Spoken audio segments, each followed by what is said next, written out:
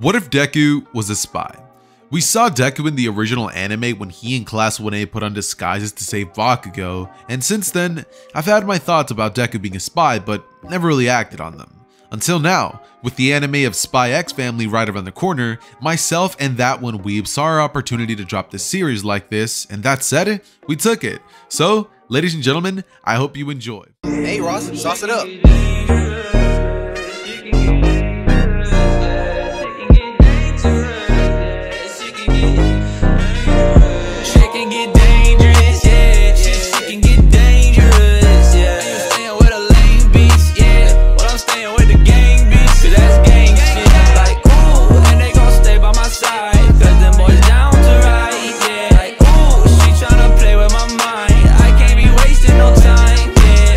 It all begins several years before the original story of My Hero Academia, with Deku on his way to the Quirk Doctor.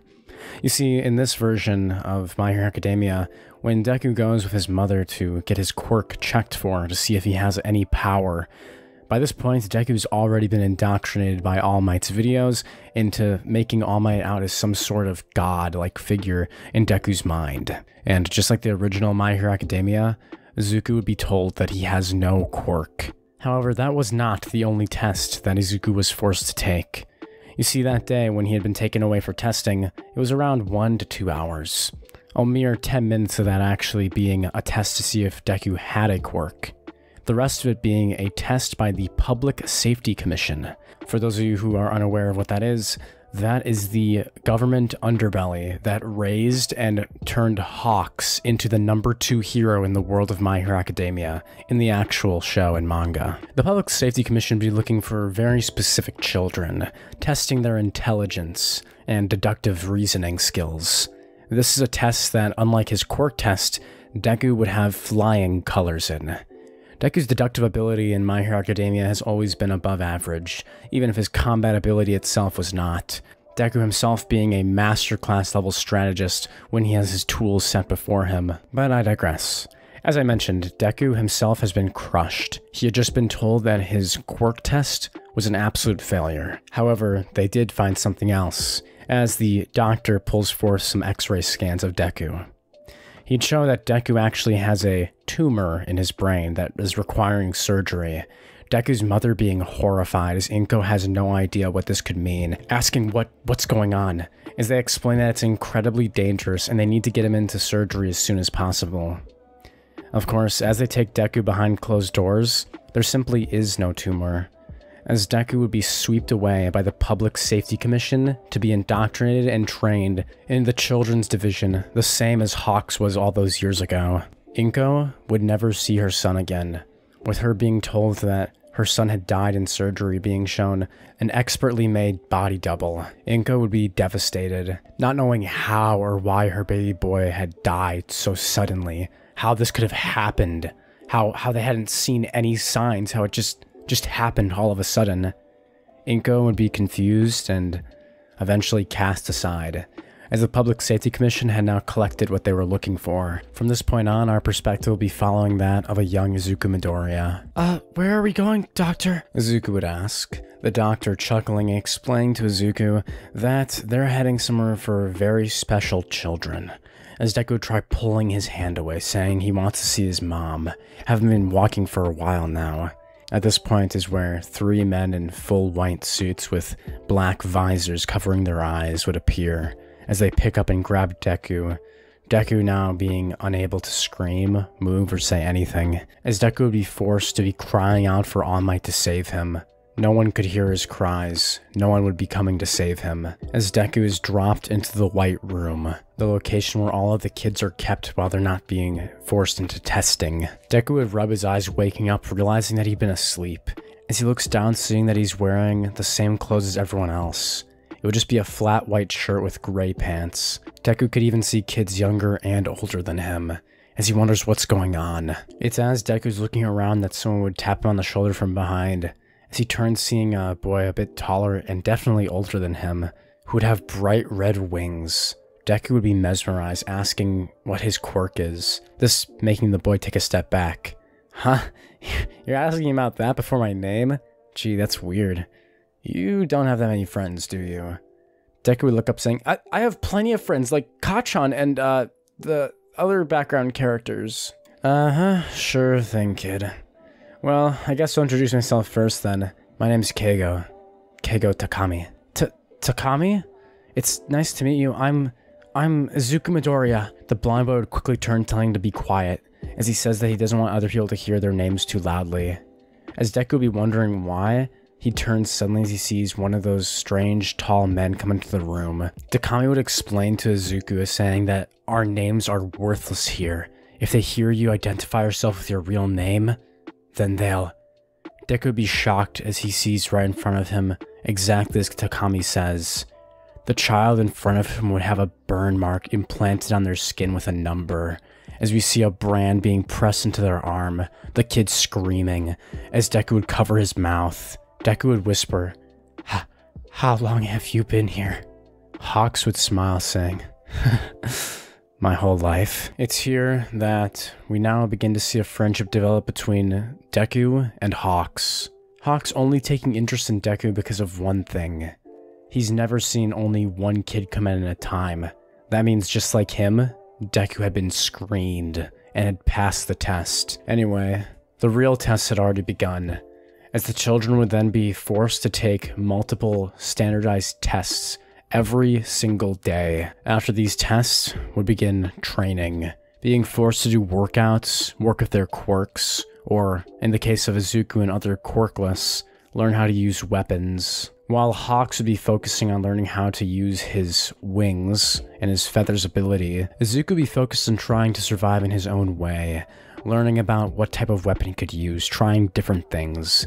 At first, Deku wanted to use a sword since, little kid, swords are cool, but he could barely even pick it up, not even being able to swing it around, as he just holds it before it falls to the ground, clattering on the stone. Whenever they weren't training, Izuku would talk to Takami, Hawks, as I'll be referring to him from this point forth, all about All Might, as he tells Hawks everything he ever had watched on the screen, of how All Might he's sure is going to come save them, Deku having this light in his eyes.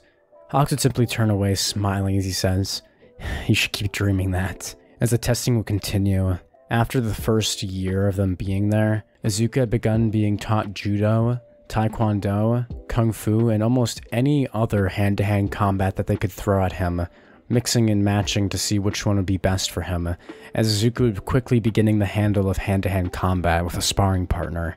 Typically, of course, that partner being Hawks. This would not last very long, as all of the kids would begin getting called. Each standardized test, whoever had the lowest score would disappear in the middle of the night. The kids having no idea what's going on.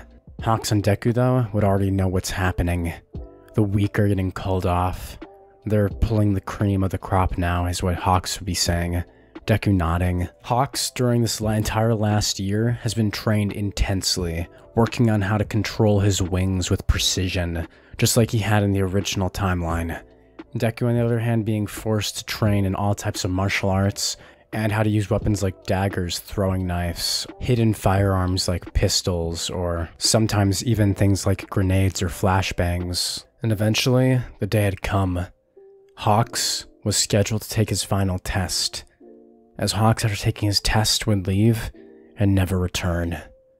Izuku's older brother, and who would become his best friend, disappearing in a single night. Deku gulped, promising that he'd survive for the both of them, telling Hawks that even though he's gone, he's going to live on for him, as Deku would train his deductive ability even harder, mastering parkour as well as hand-to-hand combat throughout the next several years, as we now see Izuku Midoriya at the age of middle school, the same age that Hawks had been when he had disappeared. A majority of the kids Deku had seen in the room at this point had all been switched out and changed, to the point where Deku was now the one next in line. The one next set in line to graduate under the tutorage of the Public Safety Commission. And so, his final testing day would come, Deku one night being taken away as he disappears just like all of the other kids had when he was growing up.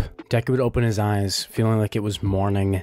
Well, never really knowing since he hasn't seen a morning in so long anyway, as he'd be then explained by a proctor that he would be taking 2 sections of the exam, a written exam and an exam on the field. Huh? Deku would be confused, having no idea this is the test? Then did Hawks...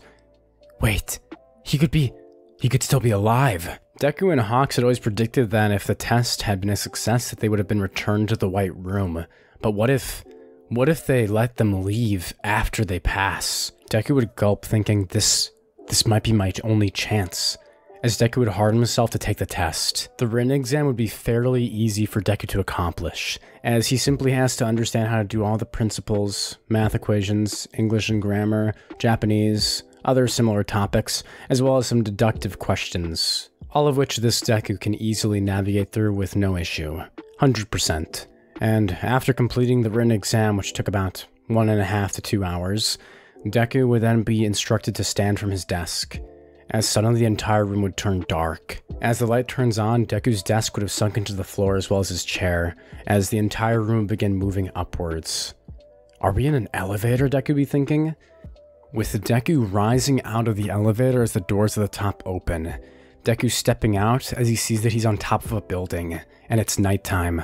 Deku would find in front of him an earpiece and a silencer pistol. Deku would read the instructions inscribed as he places the earpiece in his right ear, listening to see what they have to say.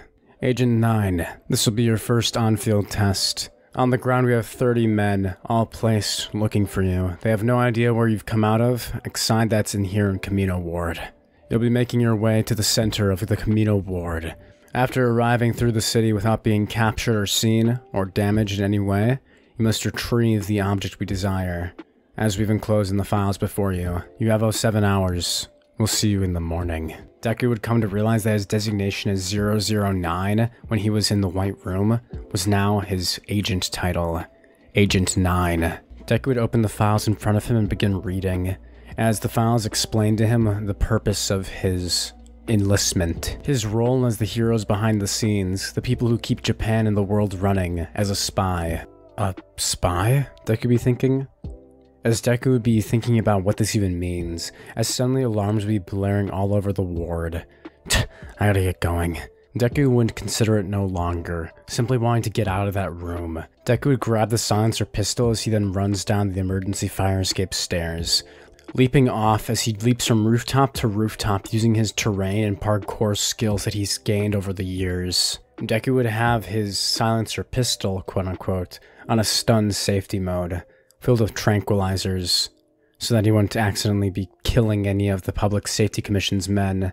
Deku would suddenly spot one, moving down the alleyway, looking around carefully. Deku almost missed him after seeing just the faintest bit of light in his eyes, as he sees that this guy's dressed in all black to hide in the camouflage. Deku is, of course, still wearing the same outfit that is in the White Room, which is a white shirt and gray pants. Obviously, Deku would think this is not a great match. Deku would use a tranquilizer, getting a perfect shot, as he then climbs and descends the building, taking and stripping the man of his clothes and switching out, now in a darker, more uniform outfit, as well as matching with his pursuers. The area was blocked off from civilians because of construction, so obviously there wouldn't be any civilians for Deku to worry about, or use to hide. Deku would take advantage of the situation as he then climbs back to the top of the rooftop, but as he's about to reach for the final brick, Deku could hear footsteps. Deku would drop down to the next level as he breaks into the window, making a loud sound. Immediately he'd hear a mumbling voice, hearing a radio signal from someone else above him. As Deku then runs through the building, he'd make it to the other side before someone else enters into the room. Deku would immediately turn his arm without even looking back and shoot where the noise was coming from, immediately hearing a slumping sound, as whatever had just walked past him was now on the ground unconscious. 2 down, 28 left. Immediately as he exits out of the building, now on the ground floor, he would hear someone and sense them coming.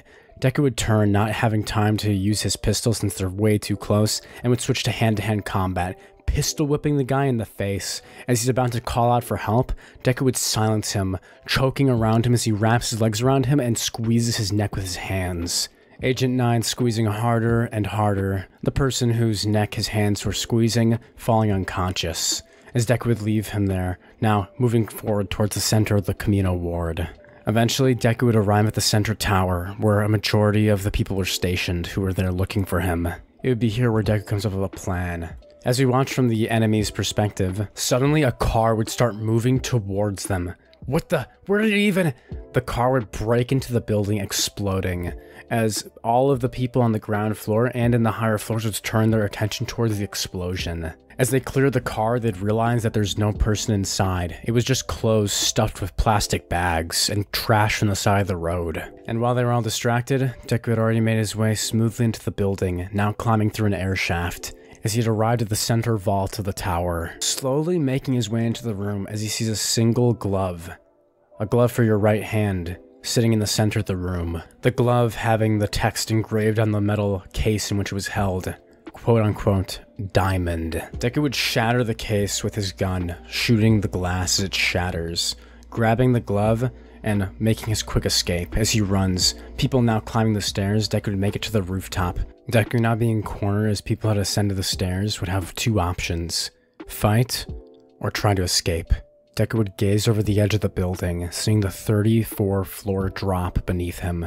Deku turning towards the stairwell as he pulls the oddly heavy glove onto his hand. The reason, of course, for this glove being codenamed Diamond is because of the insane cost the government had put into making it. The ultimate support item, costing over $1 billion in US dollars to create, and over 10 years in development and building and testing. This is version 1 of Diamond, the first nanotech technology that Japan has ever created, and now the first anti-quirk weapon in Japan. Deku would jump off the side of the building, escaping the fight, as he slams his hand into the side of the building, the nanotech obeying his command, as the glove would slowly gain magnetism from the friction as he slows down the side of the building, making it just to the bottom without any scratches. The glove being perfectly fine as it rebuilds itself to its original form. Deku smirking as it worked. Deku would run, making his way up to the top of the tower where he had originally gotten his assignment, having now successfully stolen, quote-unquote, what he was supposed to retrieve. As he arrives, the Public Safety Commission would have already prepared his success letter, as Agent 9 would be offered two options. Suddenly, two floodlights would come on to him as he's reading this. Looking around, Deku would have his handout prepared. However, you'd see there'd be 40 armed soldiers, all with AK-47s, all pointed at his chest. As Deku finishes reading the letter, you have two choices, Agent 9.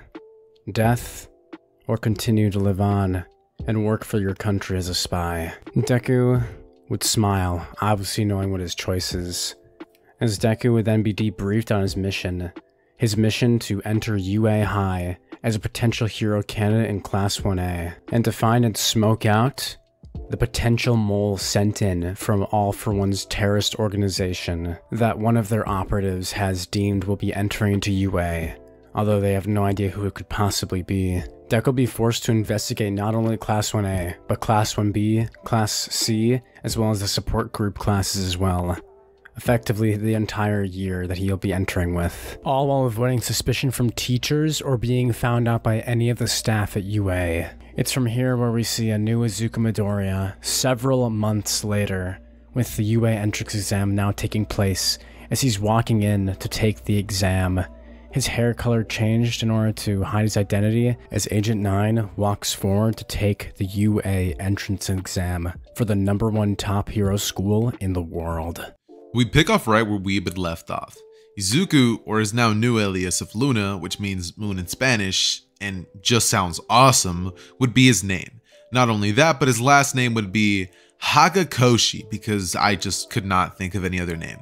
That said, like we've said, Deku at this moment would be getting ready to take the entrance exam, and doesn't actually end up bumping into Araka because this time he's not a nervous mess. He's going in with a goal, and that's it. He stays low-key and keeps to himself for most of it, trying not to attract any attention from anybody and kind of keeping himself distant, just doing the test, and yeah. One quick point will be that Deku, while he's in the test, is definitely going to be looking around at his surroundings, trying to see if anybody stands out as the mole or the traitor. That said, he would be sitting there with his support item on hand, seeing as he is quirkless on his file, and so the commission was actually allowing Deku to take his support item for the test.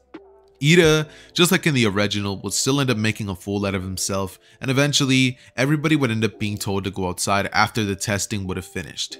This is when Deku would be outside waiting in a full tracksuit outfit, trying to simply go to the front, before Ida would actually step in the way and hold his hand over his shoulder with a firm grip. Deku's instincts would kick in, and it's at this point that Deku would flip Ida over his shoulder saying, "Get your," before realizing that, he's not supposed to have reacted that way. Deku would immediately say, "I'm so sorry," before Ida would say, like, "What's your problem? Like, why would you slam me down?" And Deku would say that it's his reflexes, he's sorry about that, he was trained that way.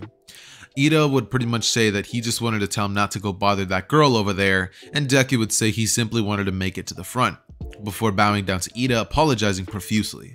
Deku at this point would have Ida look at him strangely, as he would just say, "It's fine, I got in your way, my bad, I read the whole situation wrong." And Ida would say that, it's his bad, that he deserved it. From here, Deku would say, "Well, I'll hope to see you in the class," as Ida would say, "You as well." And Deku would simply go to the front of the class, not the classroom, but the front of the gate, where he proceeds to use his magnetized diamond accessory to pretty much help him jump the wall. As soon as he does, a bunch of people in the crowd would immediately say, "Hey, he's cheating!" However, this is when President Mike would say, "What are you guys talking about? A hero battle doesn't have a countdown. He's doing exactly what he should do. You guys should follow in his example," as he would lower the gate and say, "Go, go, go, go, go!" Immediately afterwards, everybody would begin rushing into the exam site, as Deku would go on to destroy tons of 1, 2, and 3-point robots, just enough to get him through the exam, getting a grand total of 42 robot points. He would have gone in there using his acrobatic skills as well as fighting style to rip off limbs from robots and just utterly go down there and destroy them. Deku's physical strength is actually on a whole nother level, and it's superhuman. Think Stain. So Deku is definitely going to be able to be dismantling a couple of robots, not to mention with his support item, he's able to go through this like light work. However, Deku would definitely be heavily holding back because he doesn't want to show his true colors, and he doesn't want people to put their attentions too much on him. He simply wants to make sure that he is recognized for his talents and that people don't doubt him for, well, being quirkless. That said, Deku would be going on like this until the 0-pointer would finally come in, and while Izuku was planning to simply run away after seeing the 0-pointer and the crowd running, Deku would hear the screams of a girl, and this is when suddenly Deku's heart would stop. He would look at the direction of Uraraka, who at this point looked as if she needed saving, and Deku's body, it moves on his own. Deku would think to himself, "What am I doing?" But his body would not let him stop. He would jump from rooftop to rooftop as he runs as fast as he possibly could, doing parkour across each part of the roof, until eventually he charges enough static electricity to the point where he jumps on top and grabs onto the robot with his magnetized glove before the electricity shock would blast, causing the robot to stop in place. And Deku would jump off of the robot as he would land on the floor and tumble, before he then rushes towards Uraraka and says, "You okay?" Uraraka would just be looking at Deku, who at this point just looks like a complete pro hero, and she would say, "Yeah," but Deku, after this happens, he would put her on his shoulders before thinking to himself that he should not have done that. He clearly just made it look like he clearly just made himself stand out there, and that is exactly the opposite of what he wanted. He would think to himself that that's not a very good start to the mission, but ultimately would take Uraraka to Recovery Girl, where she would, pretty much give her a lollipop and a kiss to heal her ankle, as from here, Uraraka would say, "Hey, wait," but Deku would be long gone. Everyone at this point would have been watching him, and Deku, feeling a little bit uneasy at this, would have ended up deciding to leave. He would decide to pretty much make his way back towards the Hero Commission, where he would simply wait to find his acceptance letter, which for the following week, Deku would be looking at files regarding all of the students who would have passed the test, with Izuku being shocked that Bakugo, one of his childhood friends, is actually one of the people who passed, not being surprised that Todoroki was one of them, seeing as he is the son of Endeavor, and he would think about all the possibilities of the lists of student who could be the UA traitor, using his deductive skills to simply look at their files, their quirks, their fighting styles, and their record in middle school. couple of people would stand out to him, but he has no evidence to go based off of, so Deku would simply put these to the back of his mind and write them off as potential suspects. This would make him decide that he's going to be focusing on Class 1A for a couple of months and branch out to Class 1B as soon as he possibly can. After looking at these files for a while, he would decide to simply just get ready, and we're going to be having a brief time skip to the first day of class. Now, Izuku's first day of class, better or worse, is basically going to be going like a usual day. He would be prompted by the Hero Commission that he will no longer be known as Agent 9 and would be given his, his new fake alias, as well as a pro hero name that he's going to be choosing, but that's going to be revealed on a later date. That said, he would be briefed on everything and all the details of everything that he's going to be needing to do, and also given a pro hero outfit, which Izuku is definitely going to be digging. That said, following this, we're going to be having a brief, small little, wait, no, I actually already addressed this. The time skip to the first day of UA High. Like I said, Izuku would take a train to school, and when he would finally arrive at the UA doors, he would walk in to see Bakugo and Ida arguing. That's the first thing that he would see, and Deku would simply think back to his memories with Kacchan or Bakugo, as, he would get caught staring by Bakugo, who would go on to press him saying, "What you looking at, nerd?" But Deku would say, "Oh, nothing, my bad," as he would walk off to the back of the classroom. This is where he would simply go to sit back and observe as everybody is coming into the classroom, and Deku would be watching everybody, lifting his eyes and looking at his desk very quickly, just getting brief glimpses of what everybody looks like and what they're doing in the classroom, trying to make a sort of profile on every single person that is in his classroom, realizing that, this is going to be a little bit difficult. Following this, a girl with brown hair would walk up towards Deku and she would say, "Hey, I tried talking to you the other day." And Deku would look up to Uraraka. However, before she could say another word to Deku, this is when a man with inside of a sleeping bag would pop up, as Deku would notice this to be Aizawa, the pro hero Eraserhead. As Aizawa would say, "It's taking you guys 8 seconds to be quiet. That's not gonna do. Throw these on and meet me outside." Uraraka would pause, saying, "But what about orientation?" But Aizawa would simply say that he decides how his classes run and this is what he decided. So go put him on and meet him outside. This is when Deku would go to the changing room, where a lot of people would actually notice the scars on Deku's body, with Kirishima pointing out that they're manly. This is when everybody would go outside and Deku would from here be told to throw the ball. But since he has no sort of support item, he would simply reel his arm back and he would get an impressive score of 105 meters.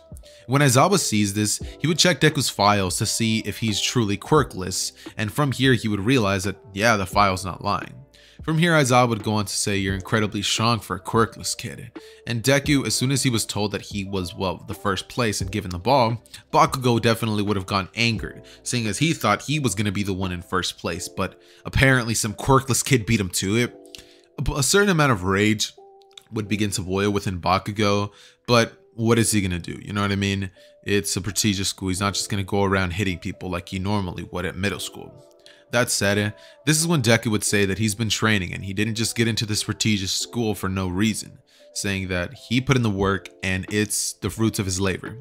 The class would be shocked after hearing that Izuku is quirkless and he got a score of 105 meters. That's extremely impressive. Even amongst pro heroes, that's something that not a lot of them could actually get. Not a lot of them that don't have super strength quirks. That said, Bakugo, like I said, would put a target on that quirkless kid's back and realize that he needs to show up in case, this quirkless kid thinks that he's getting too ahead of himself. That said, keep in mind, he never ended up knowing that Deku is quirkless and also thinks he's dead, so he has absolutely zero suspicions on Deku, who just goes along with the rest of the exams. Following this, we would have this 50-meter dash, which Deku would complete with ease, actually racking up a very impressive score of whatever you guys think is impressive, because I don't know what an impressive score for the 50-meter dash is. Say like 3 seconds? No, 50 meters just can't be done. Like 5 seconds? I think that sounds decent, or 5 or 4 seconds. That said, the next test would be the grip strength, and when Deku would go up there, he would get a score almost similar to that of Dupli arms. As for the next test, it would be the standing long jump, and Deku would get a very impressive score. After that, they would have to do the repeated side-to-side steps, and once this happens, Deku would actually be having a very impressive score, because his side-to-side steps is something that he often had to practice with his training to try to get quick on his feet. So Deku did very well and actually got second place in that. That said, the ball throw was up next, and this time Deku was able to rack up a impressive 109 meters, throwing it just a little bit more powerful, putting a little more power into his throw than he did originally. That said, the 3 remaining tests would consist of push-ups, sit-ups, and planks, which Izuku would be the top in all of them. All of those tests, Izuku would be the top in all of them. Following this, we would have Bakugo, who was just absolutely shocked at Luna's performance, or as I'll be referring to him, Deku's placement on the leaderboard. Seeing that Deku actually did almost as good as himself, seeing as he got the first place in all 3 of the last tests, Deku definitely solidified himself as a prime target of Bakugo. Seeing as he's quirkless and Bakugo is already thinking that he needs to show him up, Bakugo would take that as a huge hit to his ego, thinking that, you know, quirks are everything all his life and that he's the best, but all of a sudden, he's kind of being given a reality check. That said, this is when Aizawa would also end up telling them that, you know, that the member who would be expelled would be Mineta, because even though I forgot to mention this, the class would still think that this test was fun. And after Aizawa heard that, he gave them the challenge of, fun, right? Well, then I guess you guys wouldn't mind if I spiced up the goal or something like that. I don't know what words to exactly use right now. It's escaping me. But basically, he would tell the class that they are going to be needing to get the highest scores possible because the last one is going to be expelled from UA High. People would say that it's unfair, and Aizawa would ultimately say, life's unfair, before taking Mineta, nodding to Deku, and taking Mineta to the office, where Mineta would promptly be expelled. Following this, Aizawa would tell Izuku that his skills as a quirkless individual are unparalleled and that he definitely thinks Deku will be able to make a name for himself, that he's going to be needing to work harder than the rest of them, but that he sees huge promise in Deku, saying that he reminds him of kind of what he was like, because he never had a flashy quirk and he fights with hand-to-hand combat almost like what he expects Deku will. That said, he would then tell the entire class to leave. And it's at this point that Aizawa would proceed to just go home with everybody else doing this. That said, this would definitely shorten down the list of spies for All For One down for Deku, and after class, Deku would make sure to make a list on who the potential traitor could be, and Deku as a whole would begin acting different than what his real personality is, a more friendly, approachable person to make it easier for Deku to get close to as many of his classmates as possible. That said, about 3 days worth of Deku getting to know his classmates would pass, and Deku would get a basic understanding of how his classroom is ran and how everyone acts so far. Deku doesn't have any leads, but he's definitely thinking of potential suspects, with one of the prime ones being Invisible Girl, since her quirk would allow her to slip by unnoticed very easily. Deku is definitely paying a ton of attention to her, or Hagakure, which is her real name. That said though, on the 4th day of class, Aizawa would be late to class, and this is when suddenly All Might would pop up in the middle of the classroom saying, "I am here!" walking into the classroom like a normal person, as everybody in the class would be shocked, and Deku seeing All Might in person would have a sense of nostalgia overcome him. Because as a kid, this was his hero, this was the person who he thought would someday save him, in that hell that he grew up in. But now, Deku has become hardened and doesn't believe in somebody saving him. He doesn't even think that he'll ever be saved from the organization that he's a part of. And while Deku hates it, it's what he has to do to survive. Because if Deku denies it, he'll die.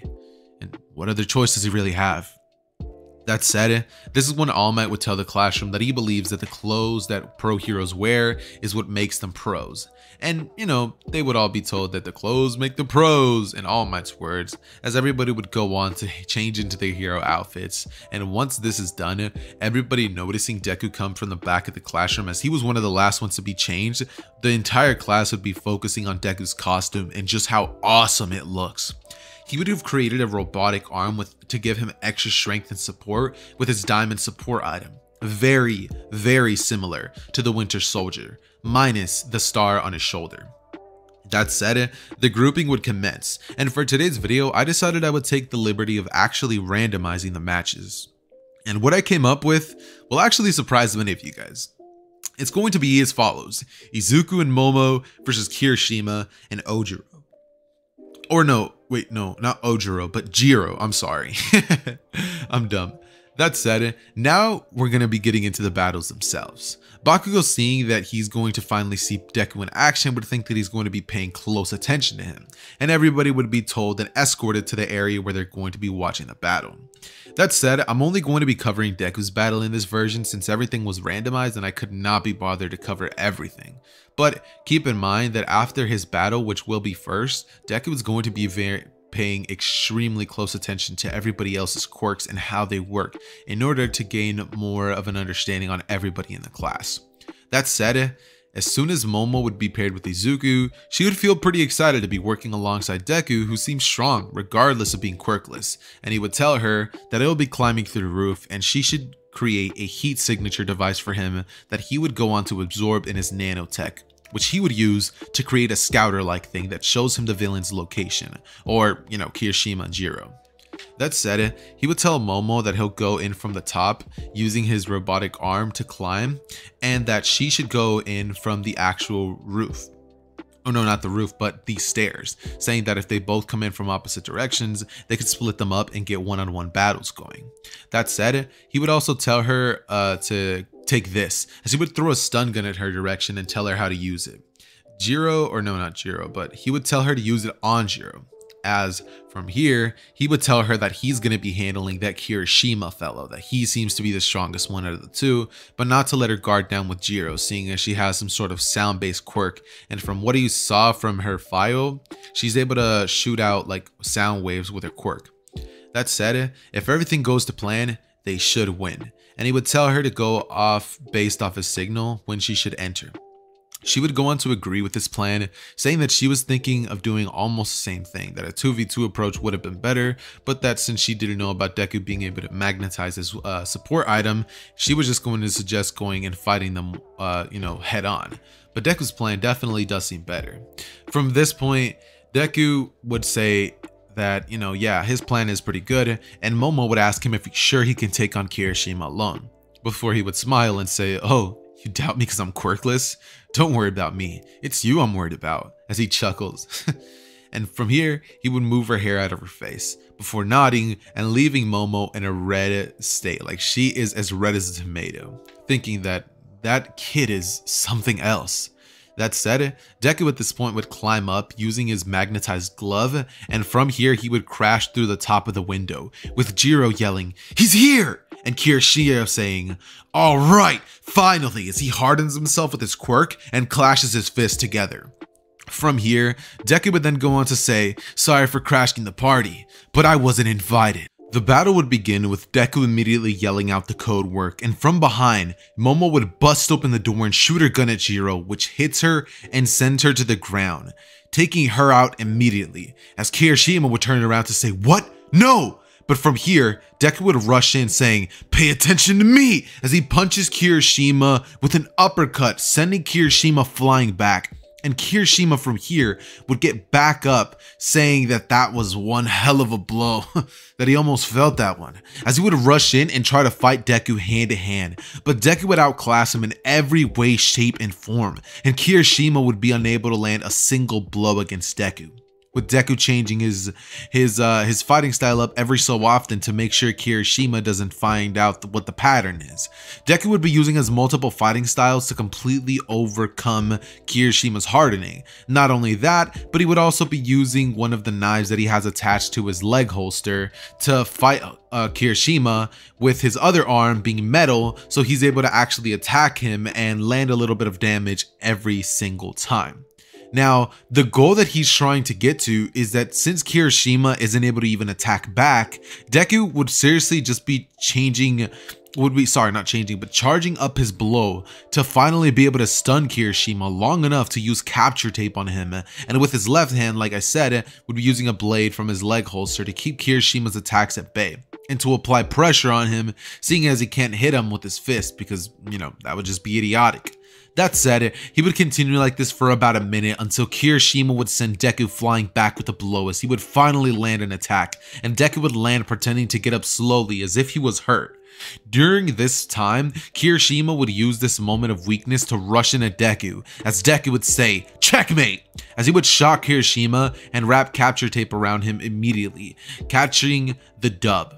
From here, All Might would praise Izuku and Momo for their impressive performance, and after this, Deku would tell Momo she did a great job, as from here, he'd go on to observe the rest of the matches, with everybody being like, "Whoa, I didn't know you were this impressive." The class would be shocked at Deku's performance, seeing as he is quirkless, and he's doing all of this amazing stuff without a quirk. This would begin to change some of the students' perspectives on quirkless people, and it would make them believe that maybe they do have a chance at becoming pro heroes just like them. This would prompt a bunch of them to think that if a quirkless kid is catching up this fast, maybe that just means that they have to step up their game. And a bunch of them would agree. From here, this is when, like I said, he would go on to observe the matches, with him going home at the end of the day to his assigned home with fake parents, asked to make it seem as if he has a normal life. That said, he would then write down more info, and from here, about 1 week of Deku getting to know his classmates would go by, with him creating detailed assessments on each one of them, and reporting them to the Hero Commission, starting with Yugo Aoyama. His classification would be strange, weirdo, he likes to stand out, and he, as of now, doesn't have anything to stand out. Mina Ashido, she seems to be an outgoing girl with a very interesting acidic quirk, and she doesn't seem to be in any potentiality to be the traitor. Next, we have Tsuyu Asui. She's a frog girl, quite timid. She's also outgoing at the same time, and she does not seem to be the traitor. Tenya Ida, Clash rep. He is a little bit of a stick in the mud, and he is not exactly the kind of guy he would expect to be the traitor. Ochako Uraraka. She has an insanely powerful gravity quirk that with training could become very deadly later on, and she has a bubbly personality. Next, Ojiro. Tail, quirk. Very basic. Deku doesn't see him as a potential traitor, seeing as his quirk doesn't really seem as if it could help him with that. Next, Denki Kaminari. Now, Kaminari's profile would be a little strange because Kaminari's personality would be a little bit difficult for Deku to wrap his hand around, seeing as he hasn't had quite as much detail on him. However, he would say that he has a lightning quirk and that Denki Kaminari is an outgoing person. Eijiro Kirishima. He would give his profile as that manly character, I guess you could say, with a outgoing personality and an extroverted nature. Kyoji Koda. He would say that he's an introverted person with a pretty powerful and unique quirk that with training could potentially go on to be a very powerful quirk. Then we have Sato, the man who eats sugar for his power. Deku thinks that he's not even in contention to be one of the traitors. And next we have Shoji, the man who can turn parts of his bodies into other extensions and limbs. Deku would say that his quirk is pretty interesting but nothing noteworthy. Next, Jiro. Deku's profile of her would be that she definitely needs a lot more in terms of like experience to grow. She seems to be more of an introverted person in nature, and she is utterly just kind of bland. Next, we have Sato, or Sero, sorry. He would say that his personality is pretty much extroverted, that he doesn't seem to see any red flags within himself. Next would be Tokiyami, with Deku saying that he seems to be interesting, seeing as he has somewhat of a villainous quirk. However, it seems as if his intentions are pure. Next, Shoto Todoroki, the son of Endeavor, with quirk, name, half hot, half cold. He would pretty much put him in the ranks of being a very powerful person, but holds himself back with his quote-unquote daddy issues. Next, Toru Hagakure. He would say that she's definitely a potential to be the UA traitor, seeing as her quirk in nature could let her do so many things to be a perfect traitor. After that, he would say Katsuki Bakugo. Is he the traitor? Deku would say unknown, but he would say that he used to know him as a kid, saying that Bakugo has a very extroverted personality and a god complex at that.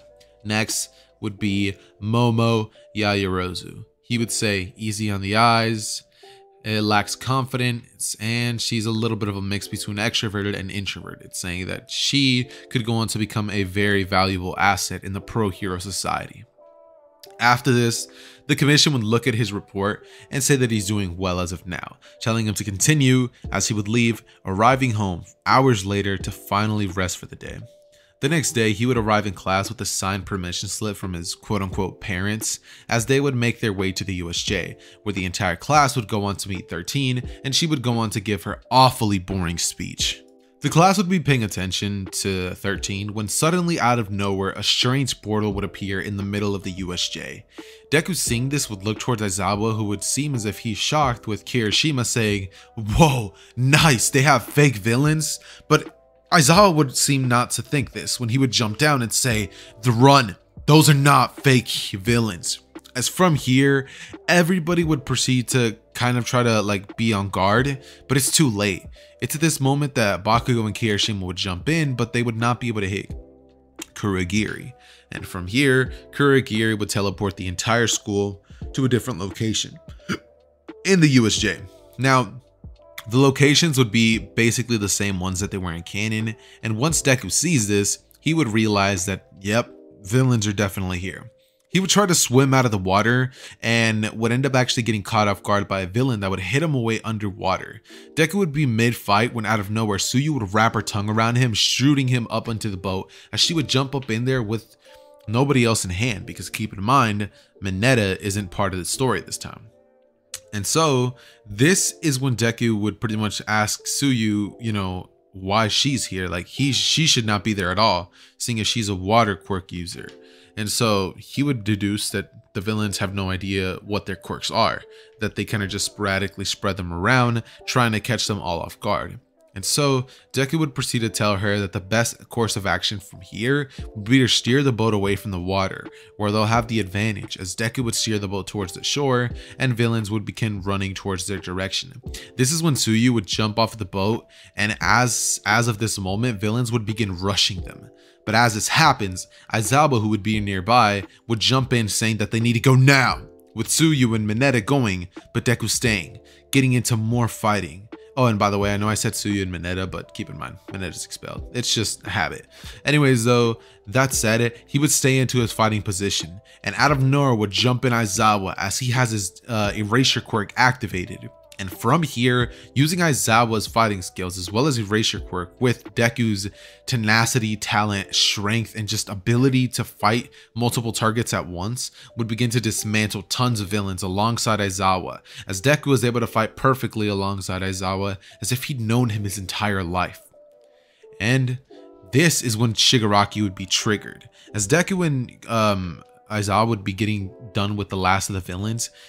You would hear Shigaraki in the background saying, "Nomu, kill him!" And suddenly, a strange giant creature would appear out of nowhere, as it would roar to the heavens, before rushing in at Aizawa's direction, hitting him directly in the ribs, sending him flying.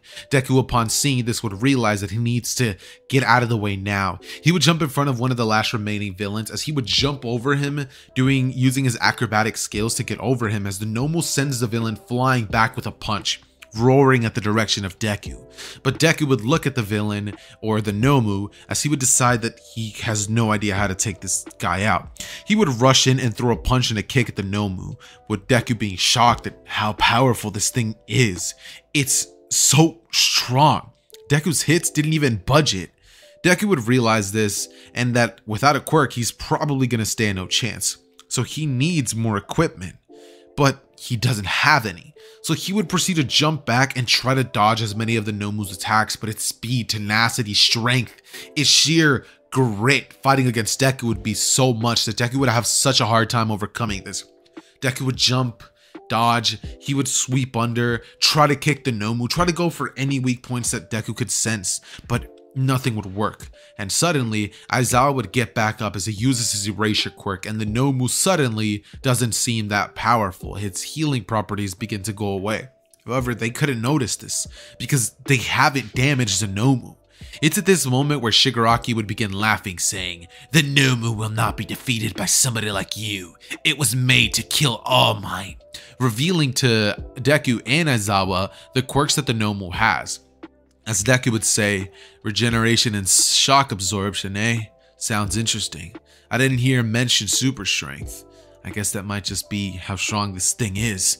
He would jump back as he jumps into the air, and using his metal arm with his nanotech weapon code Diamond would punch down as he would hit the brain of the Nomu. But the Nomu would seem as if it wasn't even shocked, as it would grab Deku by the arm and it would slam him onto the ground, with Deku coughing out blood, being like But this is when, out of nowhere, Aizawa would jump in and shoot a scarf at the Nomu's arm, stopping the Nomu from landing an even more attacks on Deku.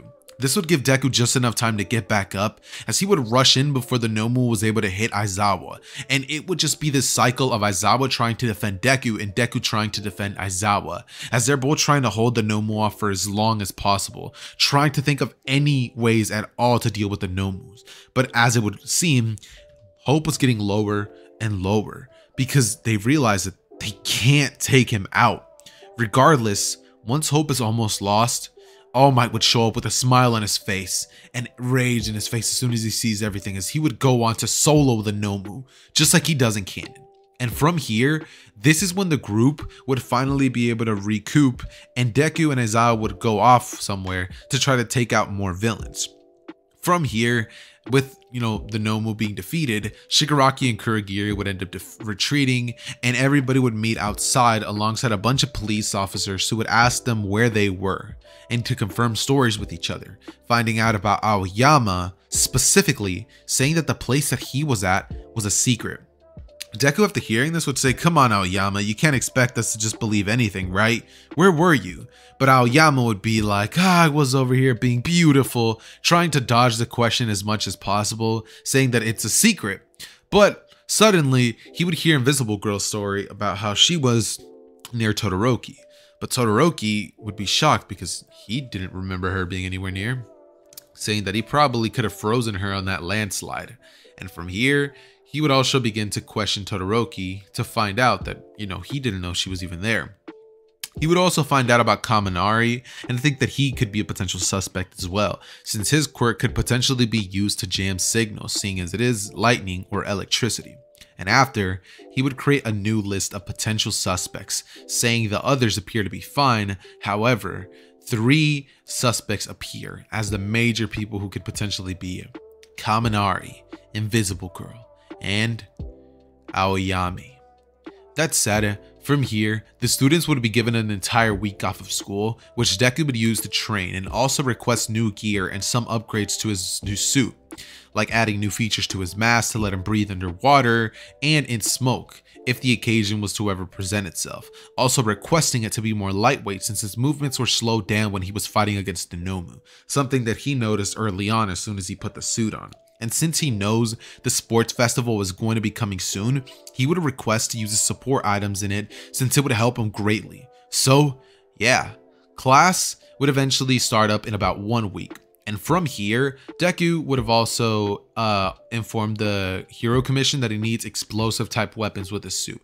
Powerful ones at that, because fighting against Nomu made him realize that he's not always going to be having an easy way out, and that he needs to think of new ways to fight against villains such as, powerful ones that are just so insanely focused on brute force that it's just impossible to basically defeat them or do any damage to them whatsoever. That said, as I was saying, class would start and the class would be informed of the UA Sports Festival, with classes 1B and all of the rest trying to go scope out the competition. Uraraka, just like usual, would begin getting extremely hyped up saying, "I'm ready! Are you ready?" But I digress. That said, Deku would pretty much end up paying close attention to his suspects, involving himself with Kaminari and Kirishima's friend group since he's a potential suspect. And the UA Sports Festival would finally be around the corner, with Deku being the person to give a speech instead of Bakugo, since he was the one who actually got the most points in the entrance exam, seeing as he had a total of 42 plus 60 rescue points. So that's what would happen. Deku would go forward to give an amazing speech with the crowd cheering and also letting them know that he's quirkless. The crowd, upon hearing this, would actually go silent, but Deku would then tell everybody to try their best, and the crowd would then be happy and cheer, with a little bit of muttering in the crowd thinking, "There's no way they're gonna let that quirkless kid go, right? What if he gets hurt?" But then, this is when Midnight would go up, taking the microphone from Deku, hyping the crowd up once again, and telling them all that the first event will be obstacle course or a race. As everybody would begin getting suited up in their outfits, this is when everybody would be getting on the starting lineup. As just like usual, Todoroki would freeze the lineup as soon as the whistle would be blown, and Deku would jump knowing that this was going to definitely happen. Deku at this point would proceed to take the technology from his arm, and it would begin shifting down to his body. The nanotech would begin going down his body and sliding to the bottom of his feet.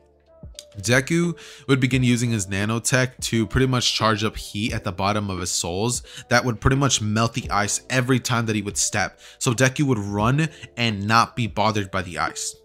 Matter of fact, instead of melting the ice, let's say that Deku just creates like some shoes that are actually able to walk on ice.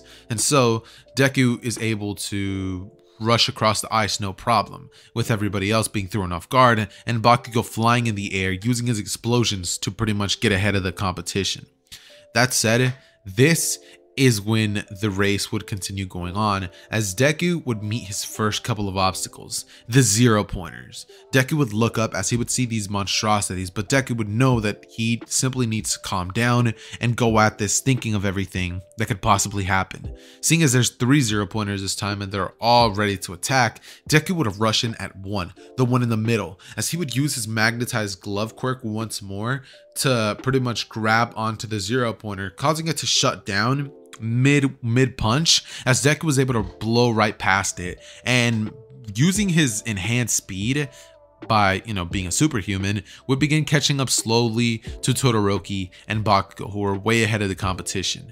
But at this point, Deku would end up making his way towards an obstacle course with a bunch of holes on the ground, and it seems very, very difficult to get across. However, Deku would start using his parkour abilities to jump from one edge to another as quickly as possible, when eventually he would end up getting to the landmine section, and once Deku sees this, he would decide that that's perfect. He would absorb one of the landmines into his nanotech, wasting a little bit of time, but then he would decide that a good idea would be the same one that Izuku would have made in the original. Grabbing a piece of a robot part, he would end up actually taking it as he begins to stack a bunch of bombs on each other, and he would blow himself to the front of the finish line, as this time, instead of actually being able to surpass Bakugo and Todoroki, he would make it past. He would end up, instead of like using their shoulders to jump off, he would pretty much land a little bit behind them, using a little less explosions than in the original. And after landing, he would pretty much spin on the floor as he rolls to his feet and then begins running towards the direction of Todoroki and Bakugo. However, Todoroki would freeze the ground, saying, "Stay back, quirkless kid," quirkless runt, as from here Bakugo would say, "Yeah, you pest," as he would be shooting his explosions, but ultimately Todoroki would be the winner of the race. And from here, it would be announced that the cavalry battle is going to be the next event. And so, from here, Deku not being in first place would actually have a huge amount of people who he could actually pick from when it comes to his squad. And so, what he would end up doing is picking his squad, with Deku, while this is all happening, being told by Bakugo not to get too ahead of himself after, getting second place, and telling him that he's still quirkless at the end of the day, and that even if he came at third place, that was luck. He would say it's fine, and by he, I mean Deku, but would be thinking that Bakugo definitely grew up to be a prick later on in life. But it's whatever. That said, he would go on to participate in the squad thingy whatever, and from here, his team would be comprised of Kaminari, Momo Yaoyorozu, and Ochako Uraraka. We pick off with the story right where I had left off on part 3. With the team being assembled, we now have Izuku formulating a plan as to how his team is going to be winning. After all, his members aren't exactly going to be adding too much in terms of like helping him get the final headband, since he only has Kaminari, Momo, and Uraraka. That said, Deku decides that instead of devising their attention on the 1,000,000-point headband, Deku would opt to instead go and try to get weaker headbands in order to stay in the main competition. That way he can focus all of his attention in the final battles, which he knows will be something that he's going to be needing a bit more of his energy for. That said, it'll be the most safest gamble to make sure that he gets to the finals of the sports festival. That said, this is when we would have it so that his team would end up doing this and kind of just collecting the small headbands from lower teams. That said, his team would pretty much end up getting second place, with Todoroki's being in first after him being able to kind of, I guess you could say, keep his headband, with Bakugo keeping his points that he got with his second place and being dead last. Seeing as he barely was able to like scrape by after Deku ended up stealing a bunch of headbands from other teams, and so Bakugo, having any points at all, was able to barely pass by. Like I said, dead last. That said, after this, we're going to be having the main battles be announced, with Deku's first battle being against Shinso, just like he would be in the original. However, I'm not even going to sugarcoat this or act like this battle is about to be something insane. Because of Deku growing up as a spy and being trained not to let his emotions guide his actions, Deku, when he fights against Shinso and Shinso would immediately try to get Deku to talk, Deku would not do a single thing. And seeing as Shinso isn't able to say something like, oh, it's so nice having a quirk, Deku doesn't say any of that because everybody knows that Deku's already quirkless.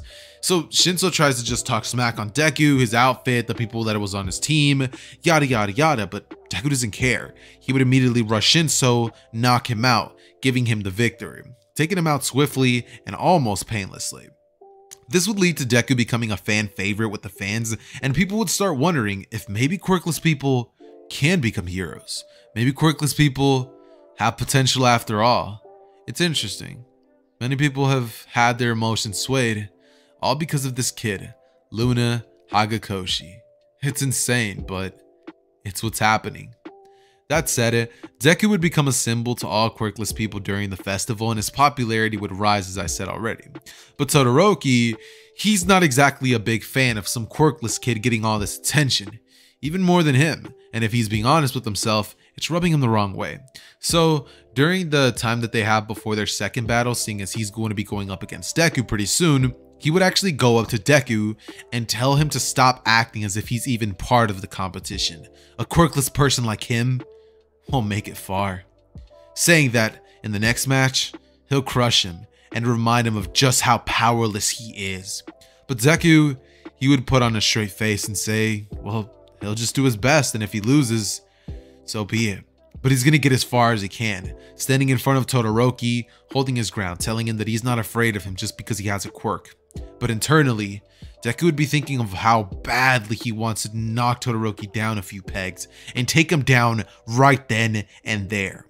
That said though, he would inevitably end up making his way towards the arena, and he would bump into Endeavor, who would actually tell him to get Shoto to use his fire side, telling him a bit of details about Todoroki, and Deku would use this to his advantage. He would ask Endeavor why he wants him to do it, and Endeavor would promptly tell him that Shoto has some sort of daddy issues with him, that he doesn't like using his fire side because he believes it's his quirk, but he doesn't understand it, telling the kid that that's all he needs to know, and that if he can get him to use his fire quirk, then, he'll reward him in some way, shape, or form. Deku would say that the reward was you telling me that. Thanks for the information, old man, as he would proceed to walk towards the arena, thinking to himself that that's exactly how he's going to be defeating Todoroki. Seeing as Todoroki is going to be fighting against Deku in an open area, and Todoroki has the advantage of being able to shoot him from far distance, seeing as Deku is a close range fighter, it's going to be extremely difficult for him to even defeat Todoroki whatsoever, much less get close to him. That said, when he would finally make it to the arena, Deku would look at Todoroki before the match starts and says, "It's a shame you don't use your flames. You might be unstoppable if you did, but since you don't, this'll be a breeze." Todoroki would look at him with an angry expression on his face, as Deku would then go on to say, "Regardless, this is nothing, and you're nothing without your quirk," which would actually hit a spot for Todoroki. Following this, Deku would go on to say, "You know I'm right, Todoroki. The only thing you have going for yourself is you're Endeavor's son, and even then, you hate your own dad." Daddy issues much. Todoroki, after hearing this, would say, "What would you know?" As the proctor would say that the match just starts, and it's at this point that Todoroki would say, "How dare you speak on me without even knowing me?" as he would shoot his ice at Deku, who would punch his fist straight into the ice, causing himself to be lifted up as the ice would shoot in a huge pillar. Just like it would have in the original, Deku would actually be gripped onto the ice. And as soon as the ice pillar would have been formed, Todoroki would be expecting that to be the end of it. However, Deku would begin climbing the ice, and using his nanotech would actually be able to create a spiky like thing that he's able to use to climb to the top, which would cause Deku to pretty much be able to rush at Todoroki, sliding down the ice at his direction. And from there, he would actually have a second of Todoroki not being shocked at what just happened. And so Todoroki would shoot a second ice geyser, which Deku would flip over, and from here, he'd go on to taunt Todoroki, telling him, "Look at that, scared of a quirkless kid getting close? I can't believe it. The great Shoto Todoroki." Playing at Todoroki's ego, using this to get ahead of Todoroki, playing mind games, because he knows that if Todoroki simply just continues keeping him away, Todoroki is going to win. There's nothing Deku could do about it. His quirk is simply better in this situation. And Deku doesn't want to fight in a situation that he knows he'll lose, so he's trying to bend things to his own way. Let's say Todoroki and Deku are fighting in an open area where it's not a tournament area. Deku's probably going to be able to figure out a way to beat him, but Todoroki has all the cards in his favor. That said, this strategy would sort of begin working on Todoroki as he would stop for a second, giving Deku enough time to get closer, as Deku was almost able to land a hit, and Todoroki would back up abruptly, using a wall of ice to actually get between himself and Deku. But Deku would smash straight through it, and he would say, "Big mistake," as from here, he would go on to land a powerful blow on Todoroki. By the way, I've been watching a lot of Anime X. But anyway, it would send Todoroki flying back, and Deku wouldn't stop the onslaught. From there, he would use his speed to kick him away, and Todoroki would stop himself from falling off of the edge with this ice, as Deku would rush in, not giving Todoroki a second to breathe, continuing with the onslaught, as Todoroki uses his flames to make Deku have to jump back. But from here, Endeavor would yell in the crowd saying, "Shoto!" As from here, Deku would say, "Look at that, a quirkless kid to make you use your full power. What a disappointment." Todoroki, feeling what he had just done, would say that it won't happen again, as he would shoot a wall of ice at Deku that he would be able to dodge. And from there, Deku would try going around Todoroki, but he would shoot another wall of ice at Deku's direction, which would leave him kind of trapped in a hallway-like state. From here, Deku would be like, how do I... As from here, Todoroki would begin shooting a huge pillar of ice at him, but Deku would use the ice from each side to jump from side to side over the attack that Todoroki would have just shot at him. As from here, he would use his arm to charge up a huge amount of power, as he would slam his fist into the ice, causing it to shatter. As from here, Deku would go into beast mode and cover both fists with nanotech, as he would proceed to absolutely pound Todoroki into the ground and spit on him, adding extra disrespect, as Izuku, or Luna, would be declared the victor. From here, the crowd would go absolutely wild, and from here, Deku would decide that maybe he should step back and lose the next match, but he would think that maybe standing out isn't so bad. He's enjoying this. How often will he get to live moments like this? And so he would end up getting ready for his next match, with Bakugo, and Todoroki would end up being taken by Recovery Girl. As from here, Deku would be given about 20 minutes of rest before having to fight the finalist, Bakugo Katsuki. That said, from here, Deku would decide that Bakugo might be harder to fight against, seeing as he could actually fly to gain distance with his explosions, and he'd be wondering what he has to do to win, thinking to himself that knowing Bakugo, he'll do what it takes to win, but he also knows Bakugo doesn't accept winning unless he beats them 100%, unless it's a clear-cut victory. And so he's unsure if Bakugo will take that approach, or if he'll be unsatisfied with that, seeing as Bakugo himself probably knows that Deku would have him beat in close to hand-to-hand combat, but if he doesn't beat him there, that means he's fighting Deku when he's not at his best, and he doesn't know if Bakugo would be willing to do something like that. That said, the match would be called, and Bakugo versus Deku would commence, and so the final battle would finally commence. Deku would immediately get ready as he would crack his knuckles as Midnight would say go, and from here Bakugo would immediately blast off into the air using his explosions to create distance. As from here in the air, Bakugo would begin to shoot explosions at Deku, which would be barely able to which Deku would dodge by just jumping out of the way, before promptly saying, "Come on, Bakugo, you know I can't reach you up there." Bakugo would start laughing, saying, "You quirkless bastard, I know you can't get me up here. This is why I'm gonna win." But Deku from this moment would say, "That's not the Bakugo I used to know. The Bakugo I know would have beaten somebody without any second doubts, would have beaten somebody at their best. It's a shame you went this low to beat a quirkless kid."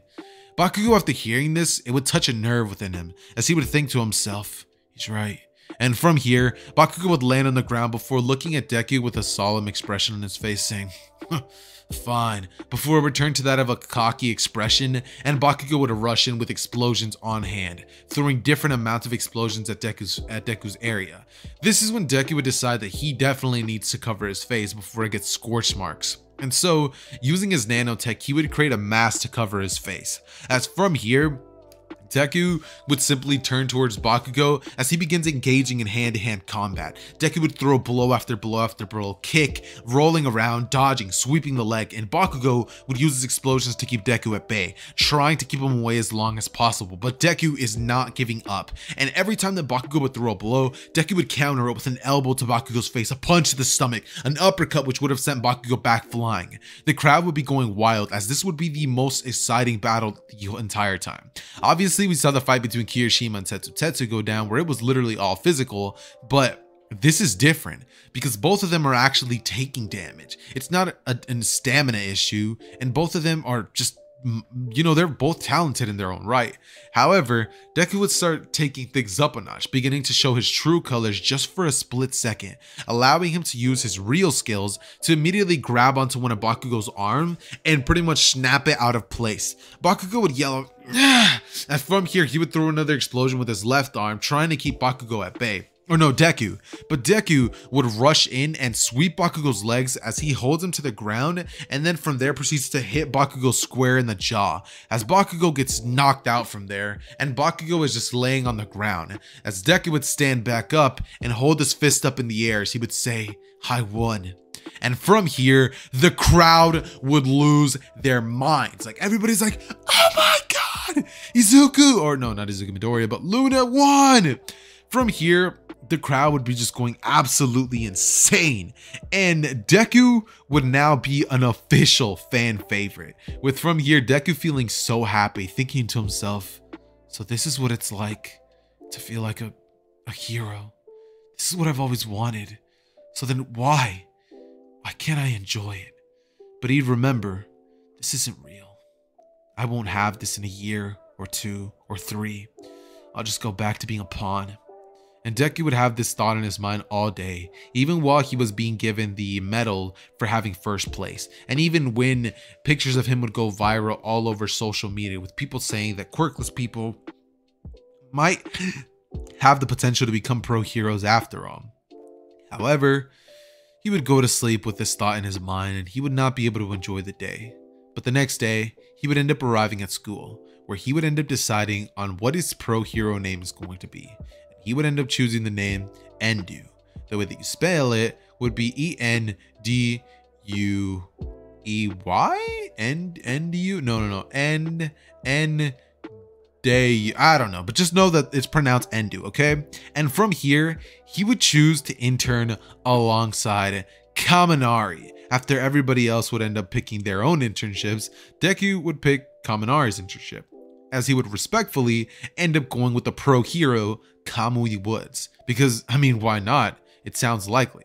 We never end up finding out who Kaminari truly ends up interning with, and Deku wants to find out as much as Kaminari to make sure that Kaminari is not the UA traitor. Deku has actually grown a little bit of a liking towards Kaminari, and so far his suspicions have been lowered, but he can't be too sure until after this. So, like I said, he would decide an internship alongside the internship that Kaminari will be going to. And so, this new arc will be starting. Instead of going to Gran Torino and All Might giving, Deku one for all like in the original, he's going to be trying to do as much detective work as he possibly could, trying to see if Kaminari will let anything slip up. So far, he hasn't. And so far, he hasn't even been showing any signs of being able to use his quirk in the way that he theorized. So, Deku just hopes he's right, because Kaminari seems like a great guy and he doesn't want him to end up being the traitor after all. That said though, this is when Deku would end up going home just like usual after picking his pro hero that he's going to be interning with, and he wouldn't even end up telling Kaminari that he's going there. He would simply write it off after hearing Kaminari say that he's going to go to Kamui Woods, seeing as this time Kaminari did pretty well in the sports festival just like usual, but ended up losing to the girl with the plant thing because, you know, she has like an earth-based ability, which pretty much is the perfect counter to him. But with the right type of training and mentorship, Kamui Woods sees potential in him. Not only that, but that new kid would definitely bring a little bit of talk to his internship, so that's why he ended up sending one to Deku. That said, this is when Deku would end up going home like usual and end up pretty much updating his notes on, you know, who the potential threat to UA could be. Deku would pretty much end up crossing off Bakugo as a whole just because he doesn't feel like he could be. Bakugo has always wanted to be a hero, and he doubts in any way, shape, or form that he could potentially ever be the villain. So he crosses him off of his list, and a lot of other people begin getting crossed off as well, with Momo being somebody that Deku clearly knows she is definitely having a crush on him. She has the hots for him. Uraraka definitely has a little bit of a liking towards Deku, seeing as she definitely wanted to join his team, and he noticed that Uraraka seemed to get a little jealous when Momo joined the squad. But it is what it is, and Deku couldn't even act on that even if he wanted to, because, you know, he is a spy at UA. He's not there to have fun, he's there to do his job. And so, with that said, the day where they would inevitably have to go towards the internship would arrive, and Deku would end up taking a train alongside Kaminari, as both of them would have conversation with each other, saying that it's pretty sweet that they're both going to be interning at the same place, Kaminari would say. As Deku would say, yeah, thinking to himself, if only you knew, Kaminari. But I can't tell you that until I'm sure. But from here, Deku would go on to smile at Kaminari, as the bus ride would be a long one, and they would finally end up arriving at Kamui Woods' internship. No, not internship, but pro hero agency, his agency, right? From here, Deku would walk in through the doors as everybody would be like, yo, oh, you're that kid, right? You know, everybody would be hyped up to have Izuku there, or more commonly known as Luna, saying that his performance in the UA Sports Festival was totally incredible and that somebody like him was needed to bring some freshness to the hero society. Seeing as there's never been another quirkless hero in the world and he's the first, he's making headlines. So his being there at the agency is so good for publicity. However, this is when Kamui Woods would come out and say, all right, leave the kids down. They're here to internship with me. As from here, he would begin showing them around and telling them that they better be ready because they're in for a hell of a learning experience. Deku and Kaminari would both look at Kamui as they would say, right. They begin learning day after day with Kamui. And so overall, Kaminari would actually begin advancing with his finesse and his quirk overall. Also would come to realize a bunch of major flaws that he would actually end up turning into strengths with the agency. Not only that, but the internship experience that they're going to be having is going to be extremely similar to that of the Endeavor internship that we were actually able to see in season 4 or 5, I believe. That said, they're able to actually go through and complete a couple of tasks following Kamui Woods with his hero work, with Deku following Kaminari around and tracing his every single move, trying to make sure that he doesn't miss even a single instant of Kaminari's, you know, what he's doing and such. And so Deku ends up doing a great job all in all in the Kamui Woods internship, making Kamui actually point out that he moves like a pro himself. But Deku just says that he's just trying his best and he would end up toning it down a couple of notches. And during this time, Deku would have the opportunity to take off all of Kaminari's data from his phone by inserting a chip into it, which would end up transferring all of his data the second that he was given the chance.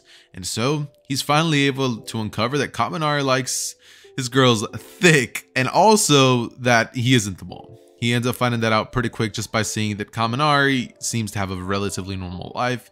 His personality doesn't really indicate anything dangerous to Deku, and so Deku is honestly happy. He would continue his agency experience, overall having a good time, learning a bunch of things from the Hero Society and how to actually run an agency himself in case he ever gets the opportunity to do something like this himself. I mean, it always has been his dream, but he never has exactly been given the opportunity to dream. He's always been forced to do things for other people since he can remember. And so, like I said, he would end up establishing a good friendship with Kaminari that wouldn't really last too long, seeing as it's just a mission. However, after all this time with the agencies over, all the students would end up returning back to class, where they're all briefed on the death of Class 1A rep, Tenya Ida. With no Deku there to save him, he dies trying to avenge his brother. And so, the class attends his funeral instead of having some race like in the original, meaning the obstacle course.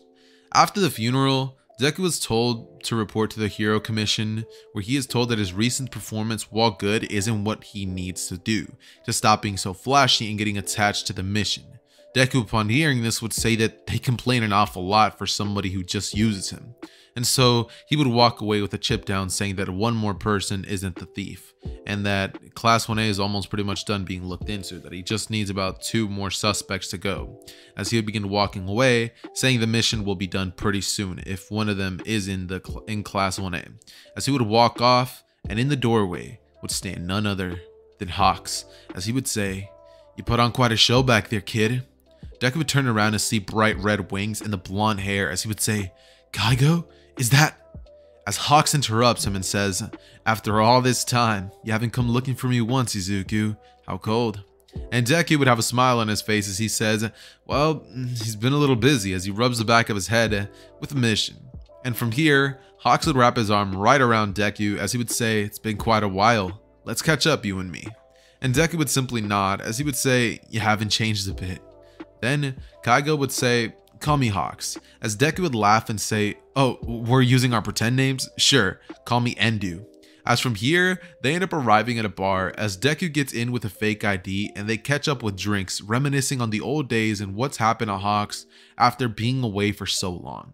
He would explain his situation and then ask about everything that's happened to Deku, as Deku would explain his own side of the story, with Hawks having a pretty similar reaction to what Deku did, but that he had very different training once Hawks left, saying that he's come a long way since then, with Hawks saying, "Yeah, I bet," and following that with just saying, "I'm glad." And Deku would say about, as Hawks would say, that we were wrong about weeding out the weak and things turning out the way that they did. As Deku would say, "Oh yeah, I was quite shocked when I came to find out that a quirkless kid like me was able to do all the things I was able to, but things worked out in the end." And Hawks would say, "Yeah, I was shocked as well when I came to find out that some quirkless kid named Luna was you, after looking into the timeline and seeing that you fit the description perfectly. And that change of style definitely suits you, Izuku."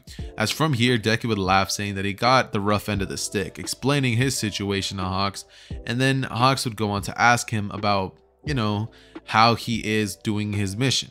Deku says things are going fine, and so far he found out another person wasn't the mole. And he would ask Hawks about what it's like to be a hero, and not having anybody tell him what to do. But Hawks would say, "That's where you're wrong, old buddy. I definitely do have my fair share of getting yelled at by the Hero Commission, but what can you do? Our mission is for the greater good after all." Saying that being a hero, while he does like it, it's not exactly the best thing in the world, seeing as all of his actions have to be dictated by the Hero Commission. And by the way, guys, in case you guys hear my chair squeaking a little bit in the video, I do apologize for that, but I can't really help it. The chair just likes to squeak sometimes.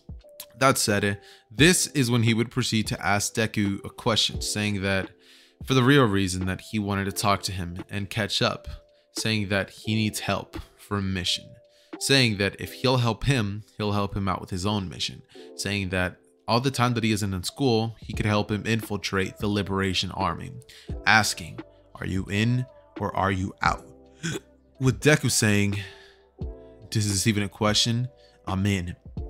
He would smile, and from here, a smile would come across the face of Hawks as he would begin to explain in detail what everything about the mission consists of and why he has to do it. From here, Deku would begin abruptly scouting the place and familiarizing himself with the Liberation Army and their ideals, how they operate, and changing his appearance anytime that he goes near the area with Hawks, who at this point is trying to involve himself with the League of Villains and has Deku involve himself personally with the Liberation Army as just some random kid who is just wanting who just agrees with their ideals. And so for the next couple of weeks, Deku will be fulfilling tasks for them, trying to prove himself, as Hawks would actually get more and more intel on the League of Villains. And this is all going on while the UA finals are happening. And since the finals are unremarkable, I'm just going to breeze through them. Deku would not really study with any of his friends, seeing as during this time he would be helping Hawks out with his things. And so we're just going to be skipping straight to the day. So Deku passes the written part, obviously, and he actually ending up having to fight against Aizawa alongside Momo Yaoyorozu. And so the battle commences, with me having to be the one to make up the battle. But it's actually kind of an interesting one. Keep in mind, Aizawa is going to be having to wear some weighted stuff just to make sure that he isn't not as strong, just kind of held back. But Deku, upon hearing that Aizawa was going to be limiting himself to not his best, would say, "Oh, that's not necessary. You can take those restraints off. You're gonna need to take them off for me." As Aizawa would scoff and say that he just made a big choice, not to blame him for him failing. Deku would say that he's not gonna fail.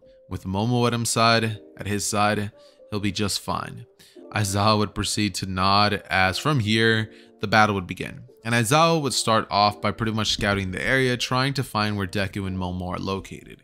Deku would pretty much end up telling Momo to create a bow staff for him, as she would do so, and Deku would end up grabbing it, spinning it in his hands, as he would say, "Do you know how to use this at all?" Momo would say, "No, but you could teach me." And from here, Deku would spend the next minute or so trying to teach her the basic movements of a bow staff, with Momo being utterly confused, and Deku saying that, you know, how come she doesn't know how to use it? He saw her using it earlier on. And Momo would get red in the face as she would say, "I'm sorry, I just wanted you to, you know, spend some time with me." And Deku would just have a chuckle, like just smile with like a smirk, I guess you could say, as he moves the hair out of his face and says, "I don't blame you, but let's get back to the mission." As Momo would just have a red, completely tomato-like face. As from here, Deku would tell Momo that she's going to be in charge of pretty much just going to the area, going to an area where she can actually catch Aizawa off guard, seeing as he could handle the whole thing by himself, but he wants to make Momo feel included, seeing as this is a chance for her to get over her underconfidence, like her self-esteem issues when it comes to her and being able to do the pro hero actions that are necessary. And so that's pretty much what ends up going down. So what happens is I see Aizawa jumping in from the top of roofs as Deku looks at Aizawa, who lands right in front of him, and Deku would smirk, with Aizawa shooting his scarf right at the hand of Deku, who then shoots him out into a wall. Seeing this, Momo would want to jump out, but Deku would look at her and give her this look of keep in the plan, like stick to the plan, you know what I mean? Momo would do so, and Deku would get up as he cracks his knuckles and his neck and then rushes in at Aizawa as he catches the scarf and drags Aizawa in, punching Aizawa square in the face, as it causes Aizawa to have his vision get blurred just for a second for Deku to sweep the leg and drag Aizawa onto the ground. Aizawa would then go on to put Deku in an arm lock, as Deku pretty much ends up having to use his arm strength to pick Aizawa up, with Aizawa gripping onto his arm in a lock as he smashes Aizawa into a wall, and Momo then comes in with a taser gun as she shoots the back of Aizawa, who feels the damage but ends up ripping it out of himself, saying that that's not nearly enough to beat him. He would end up activating his quirk cancellation ability, and he would actually take away the entire ability from Momo to even use her quirk. Deku would toss her his staff as he would say that she's going to be needing it.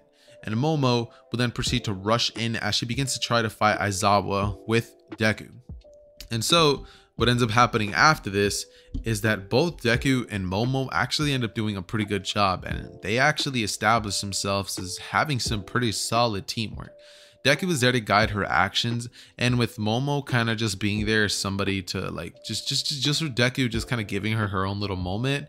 Once that's pretty much over, Deku would jump in and promptly go on to defeat Aizawa in hand-to-hand combat, with everybody being extremely shocked at this, but Deku saying that what did they expect? Aizawa's main target is fighting against quirk people who are not exactly the best when it comes to fighting hand-to-hand, because, you know, most people nowadays rely on quirks, but when he has to fight against somebody who doesn't have a quirk and just fights hand-to-hand, Aizawa is fighting a uphill battle, saying that Aizawa's skills are pretty much second to none other than him.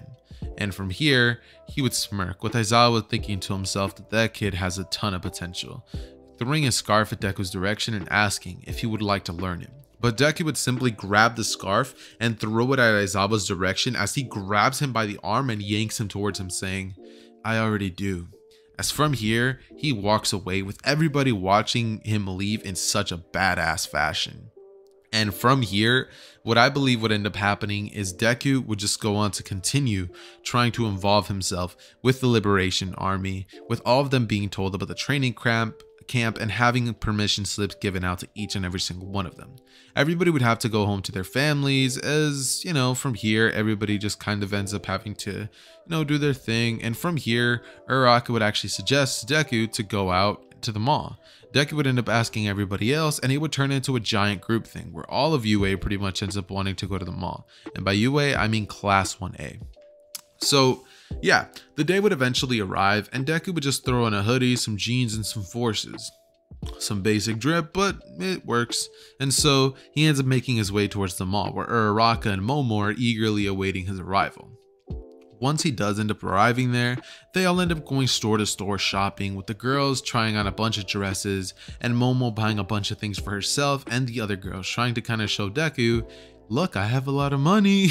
But eventually they all end up making their way towards the food court, going to, what's a really basic food court that almost every place has, going to like a Panda Express or something like that. And they end up grubbing, and from here they all have a good time.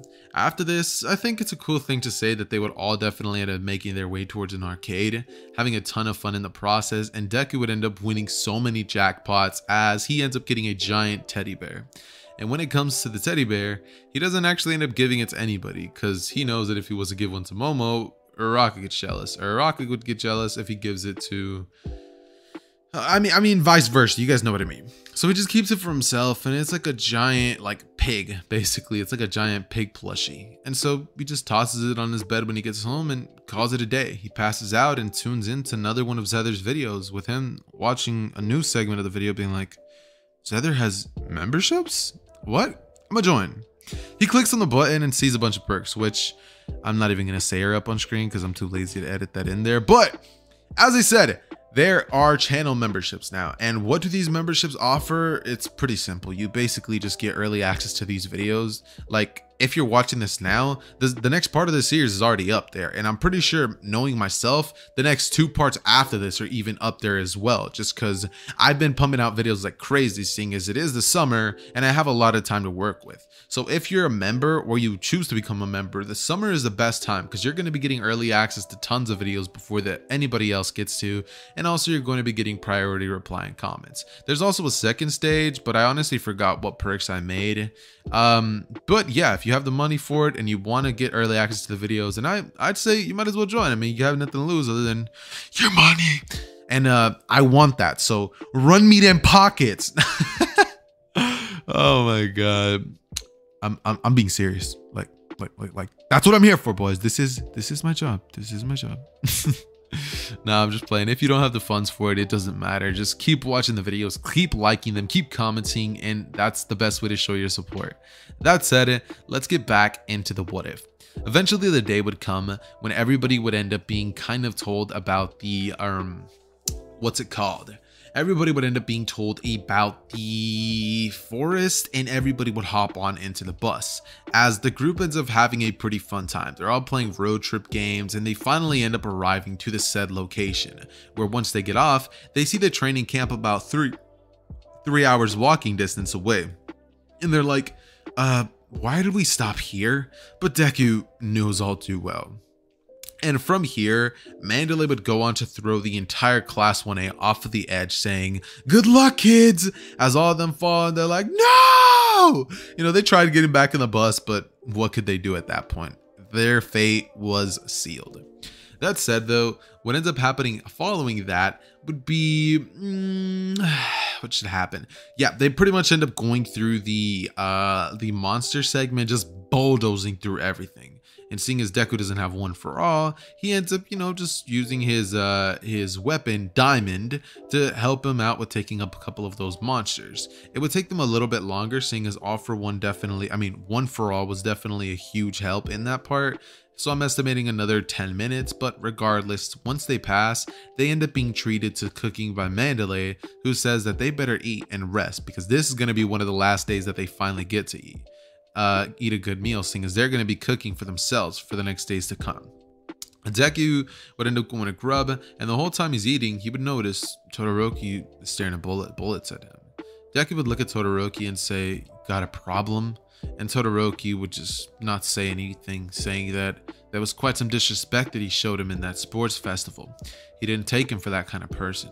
With Deku saying that you can't assume anything about anybody, saying that he pretty much sealed his fate the second that he wanted to talk to him all tough.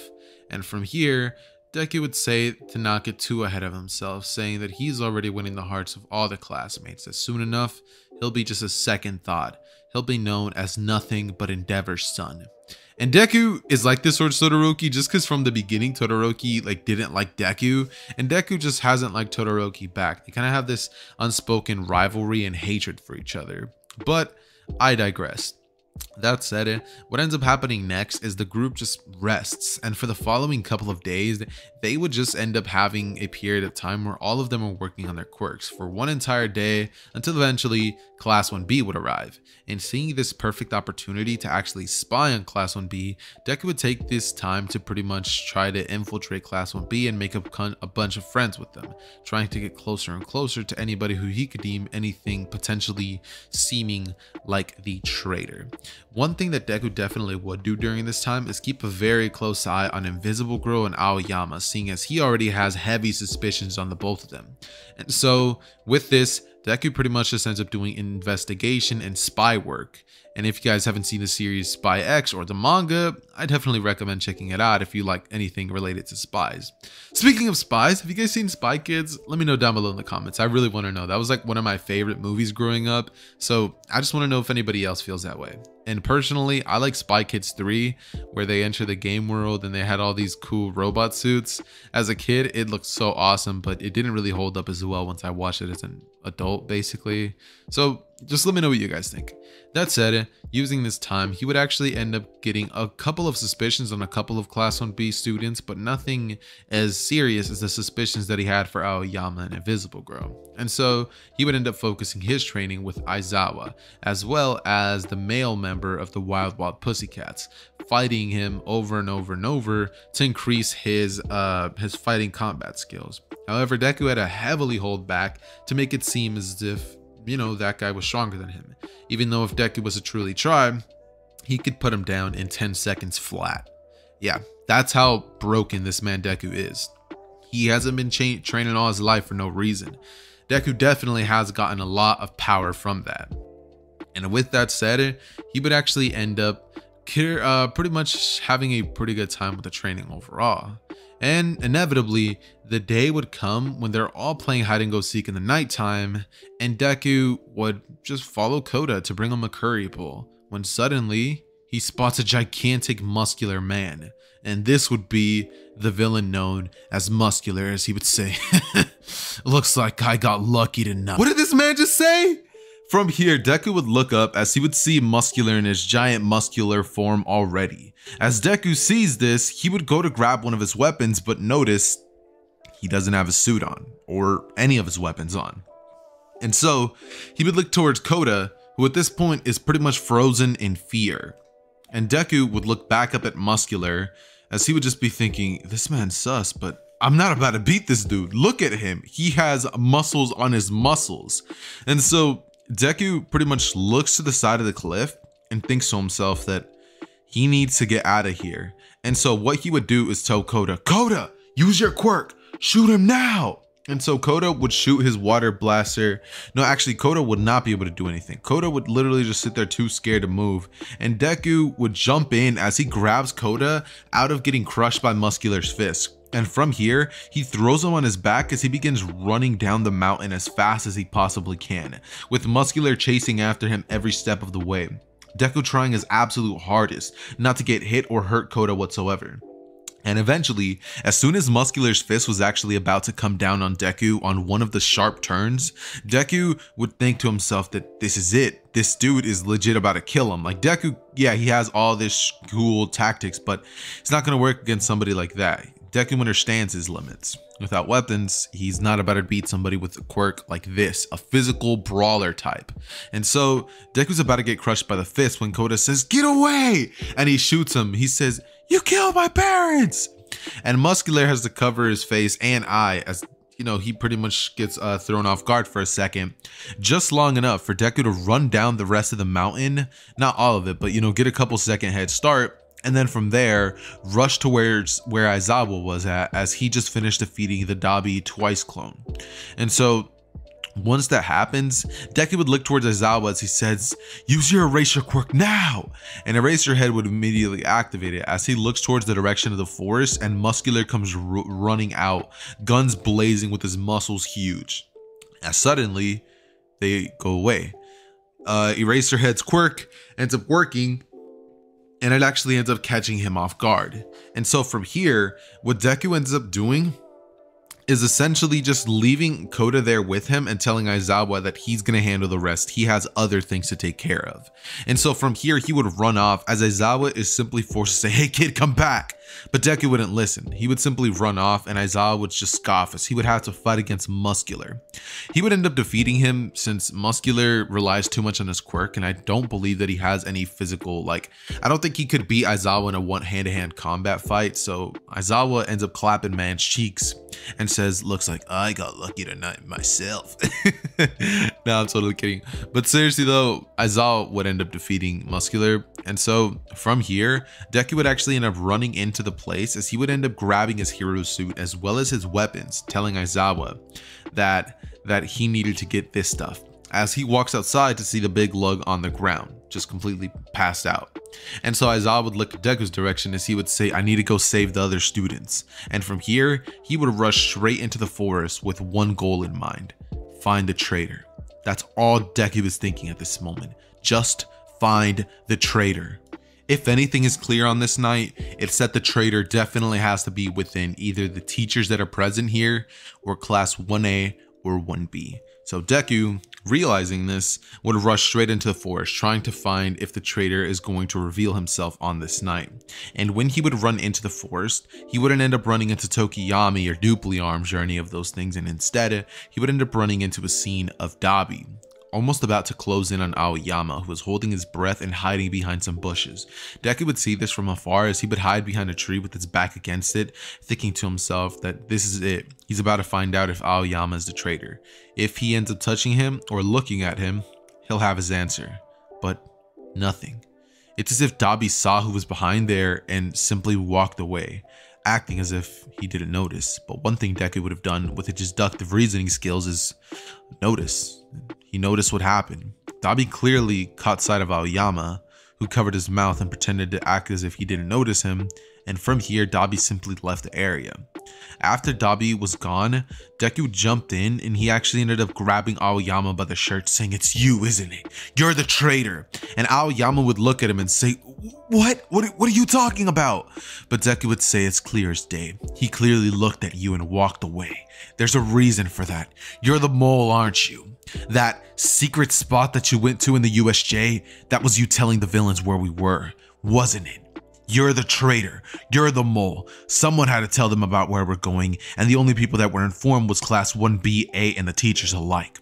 So it has to be either you or an invisible girl. I ended up tracking you down, and now you're gonna pay for what you did."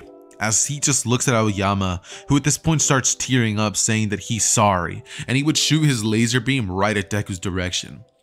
But Deku would get blasted back as he falls onto the ground and then picks himself right back up, telling Aoyama that he's not going to get away. He points his gun straight at Aoyama's legs as he lets it rip, and the bullets would go straight through his feet, causing Aoyama not to be able to run anymore. Deku would rush towards Aoyama as he would kick him into a tree and then proceed to pound on his head as Aoyama just is laying down on the ground in the fetal position, saying that he doesn't understand, he had no choice. But Deku would say to save it for the judge, as he then knocks him out with a kick to the head, and from here he would call upon the Hero Commission, who at this point would end up showing up and helping with the taking out of the rest of the villains and also reconnaissance and things such as that. That said, this is when they would proceed to drain all of the information possible that they could out of Aoyama, and from here he would pretty much end up being taken away by the Hero Commission themselves. As the following day, Deku would be congratulated for completing his mission in record time. The Hero Commission would inform him that since he passed this mission, he's going to be going on many others, and he's going to be promoted in terms of like the amount of asset that he is to the Hero Commission. And so Deku would nod, bow down, and leave the room. As from here, it would be announced that Deku is leaving UA. His resignation papers would come in, and Deku would never go back to the high school, ever telling them what had happened that day, since it's no longer his problem. Of course he would miss it, but what could he do? He can't change the way that things are, for now. And so, I'm just going to be covering the brief changes that happened to the story. Number 1, Dupli gets heavily injured by Tokiyami's quirk, and once Tokiyami's about to kill him, he finally is able to restrain himself, as he has to be in the hospital for months. And with Deku resigning from UA, once all was said and done, he never actually ends up finding out about the fact that Bakugo was actually taken by the villains, because that ended up staying constant. Tokiyami, he was not. And Deku, like I said, after reporting to the Hero Commission, this was not really briefed on any of the things that happened after him completing his mission. And so he never finds out about Bakugo being taken, so that never turns out to be one of his concerns. That said, that's really the only changes that happen. I mean, other than Aizawa fighting against Muscular and him being the one to take him out, nothing else really changes too much in the story. So, I'm going to be continuing on with Deku being summoned by the Hero Commission the very next day. They would have his next mission set out for him. The Hero Commission would have ended up finding out about All Might's situation, not in terms of All For One and his secret of, being a successor, but in terms of the sting operation to get Bakugo back. UA School would have been in complete shambles with the media, seeing as they right now are going through what they would have done in the original, trying to have parents accept the students to go back with dorms and stuff like that, and that whole system would begin to be implemented in UA High. However, simultaneously, the heroes would have been planning a break-in to pretty much save Katsuki Bakugo, with Aizawa stating in the media that Katsuki, he's too hard-headed to be brought into with the villains or be changed, that he'll be brought back soon enough, and that they could count on it. And so from here, Deku would actually be reported to in terms of what finally happened now, with the Hero Commission tasking him with a brand new mission, this one to kill All For One. And from here, Deku's eyes would widen, thinking to himself, what? I couldn't possibly. But the Hero Commission would hold one hand out and say that he needs to wait just a second before he gives his answer. Keep in mind, he has no choice in the matter. They would walk out with a giant sniper rifle, as they would hold it up to Deku and tell him that this weapon here is the most powerful sniper rifle in the world, and it's 100% silent. If he shoots it at All For One at just the right moment, there's a chance he could kill him without even having to fight All For One. All he needs is the hero's distraction, and with Deku's precise aim, he should definitely be able to get the job done. He's going to be located on top of a tower, like miles away from the area, and Deku would nod, saying that he'll do his best.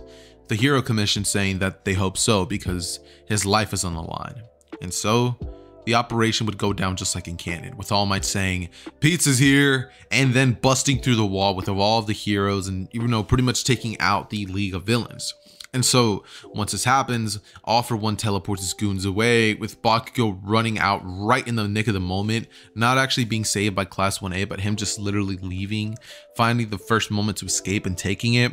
And All Might's fight against All For One would begin, with it going exactly as it does in the original, seeing as Deku isn't exactly personally involved. That said, what ends up happening from here is basically All For One would go on to tell All Might about Shigaraki's involvement with the League, and him being Nana Shimura's grandson, talking up a speech, monologuing, standing still for just the right shot for Luna, or Deku, or Agent 9. He would be briefed in by his comms as he would say, "I have a shot, I'm taking it." From here, he would aim his weapon as he would shoot the trigger, and from here the bullet would fly miles away as it would penetrate through the skull of All For One, and he would fall straight to the ground, with All Might watching in complete disbelief as the man that he had been chasing almost half of his life die in front of his eyes. He would fall to his knees, and then his body would go cold and limp. All For One was defeated. All Might would then abruptly go on to stand up and say, "I did it," as he holds his fist up into the air and proceeds to stand atop of everything, with the media simply saying that it was All Might who defeated him with, a special attack that, it ended up working or something like that. And the media just kind of runs away with that story, and that's kind of the cover up for All For One's death. And so what ends up happening from here is, as soon as Deku finds out that he did it, he is shocked. I mean, in a society with heroes and quirks and stuff like that, there's never been need for guns. But now Deku understands just how potent, how powerful, how much guns are still a huge thing in this society. With a gun, anybody could truly be killed, even All Might. A bullet like that with All Might's guard down could have completed that job as well. And so Deku would now be more weary about weaponry and stuff like that. And so the student of Katsuki Bakugo would be taken back to the heroes, where he would end up going back into class 1A. And from here, Deku would end up catching the attention of a bunch of people who were all wondering what happened to him. But people would just assume that he was one of the people who ended up leaving. The media would go crazy with that story, saying that the one quirkless kid who was once part of class 1A and the winner of the sports festival ended up leaving UA after the events of the forced training arc. And so the media just ends up having a pretty down day with a bunch of quirkless people saying that, that's too bad. But Deku, seeing as he's not even in UA anymore, doesn't look the way that the thumbnail does. Now Deku has a different look. Now he actually has his green hair, his green eyes, and Deku has one thing on his mind. He wants to go see his mother. And so he asks Hawks, "You know that favor I asked you for? Help me do it now. Hawks, I want to see my mom." Hawks would look at Deku as he would say, your parents? And Deku would say, "Yeah, I mean, I've missed them. I just want to know if they're okay. That's all I want. I just want to see them from afar. That's it." Hawks would look to him as he would say, I guess it's an easy task to do then. Let's get it done." As he would pat him on the back, telling him that he's still such a softie, and that even though he has become more of a hard ass now, he's still the same kid deep down. Deku saying, how couldn't he be? His childhood was stripped from him by this evil hero commission.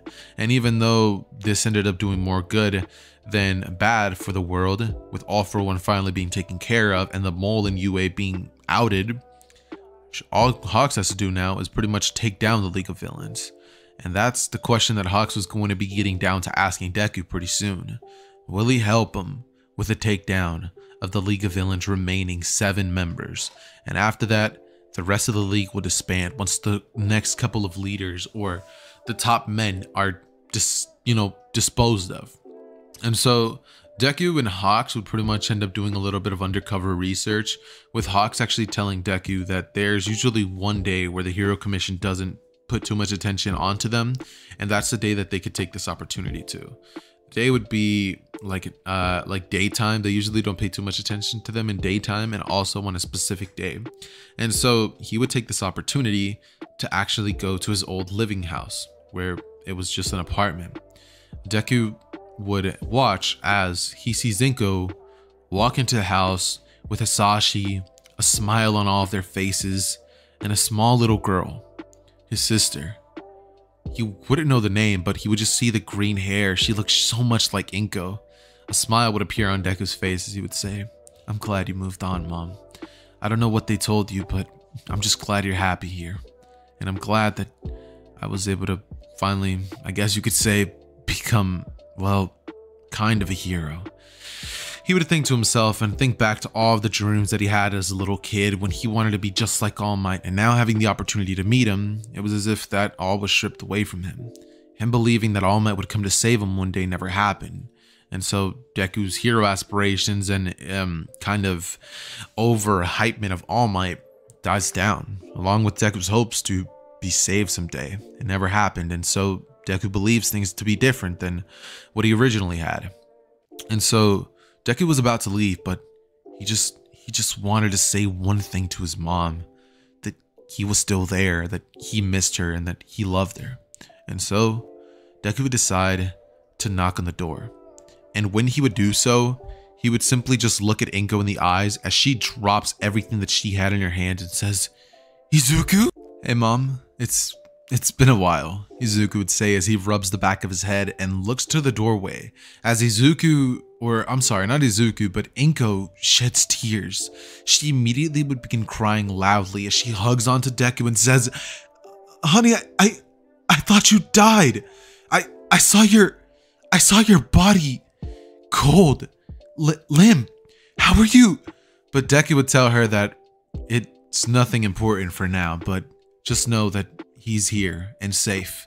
As suddenly, from the background, Deku would see as a girl that looked so much like Inko would walk to the doorway, and she would stare at Izuku, who looked so much like her, and she would say, "Mama, who's at the door?" Suddenly, Izuku would look at her direction as Inko would say, "Don't worry about it, sweetie. It's just your big brother." And she would look towards him and she says, "I have a brother?" Inko would then remind her about how, she had a older brother that died a long time ago. And she would say, "Oh, that's right. But mommy, how is he here if he's dead?" And Inko would say, "I don't know, sweetie, but just be glad he's here." She would go to embrace Deku as a single tear would come down his cheek and he would hold his hand out saying, "No, I couldn't possibly." As from here, his little sister goes over to hug his leg and says, "I don't know what's going on, but I'm happy you're here." And from here, Izuku would just hug his mother tightly as Hiyashi just comes in and says, "Honey, what's going?" As he sees his son and says, "Izuku, what are you?" And he would just be quiet as he comes in and embraces his child, looking older, jaded, and so much different than what he could have remembered. He never pictured his son would have turned out that way. Deku would simply go to look at Inko as he says, "Mom, it's a long story, but honestly, I don't know if I'll ever be able to tell you it, but on the off chance that I might, just know I'm okay now. And just know that I'm kind of fulfilling my dream to be a pro hero now, that, as well as things go, that maybe someday he'll get to actually have a day out with them. Maybe go on a cruise or something." And Inko would just uncontrollably sob as she says, "Izuku, don't go." But Deku would look at her as he would say, "I'm sorry, Mom, but I'm putting the family at risk by simply showing myself.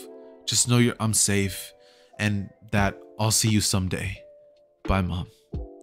The family is all in tears except for Ikari, his younger sister, who would simply look out the window and wave her older brother by, saying, "Bye now." As from here, Izuku would leave and he would see Hawks on the top of a roof as he would say, "That was some family reunion. You did put on quite a spectacle there, Izuku." As from here, Deku would say, "I guess." As he would proceed to say he's just thankful he got to see his mom one last time, telling him that he's just grateful for the opportunity. After this, once they're on the roof, Hawks would tell Izuku that the day is approaching for them to finally get rid of the League of Villains and totally annihilate them. And so, Hawks would look to Deku with him telling him that he can't do it alone. He's gonna need an extra pair of hands, with Deku saying that he's down and that he'll be ready whenever that day comes. A week would pass, and so they would end up creating a plan, with Deku and Hawks both getting ready. Deku would land on the top of the roof and would pretty much end up penetrating the base through the air vents, as Hawks would end up walking in with his usual demeanor, walking to the group asking them how things have been and how they're holding up without All For One, with Shigaraki saying, "How do you think?" He ends up leaving the room, and from here, this is when, Hawks would simply look towards the direction of Twice, as he takes out a gun and shoots Twice straight in the head, causing him to shift into this sludge-like material on the ground, which just falls limp.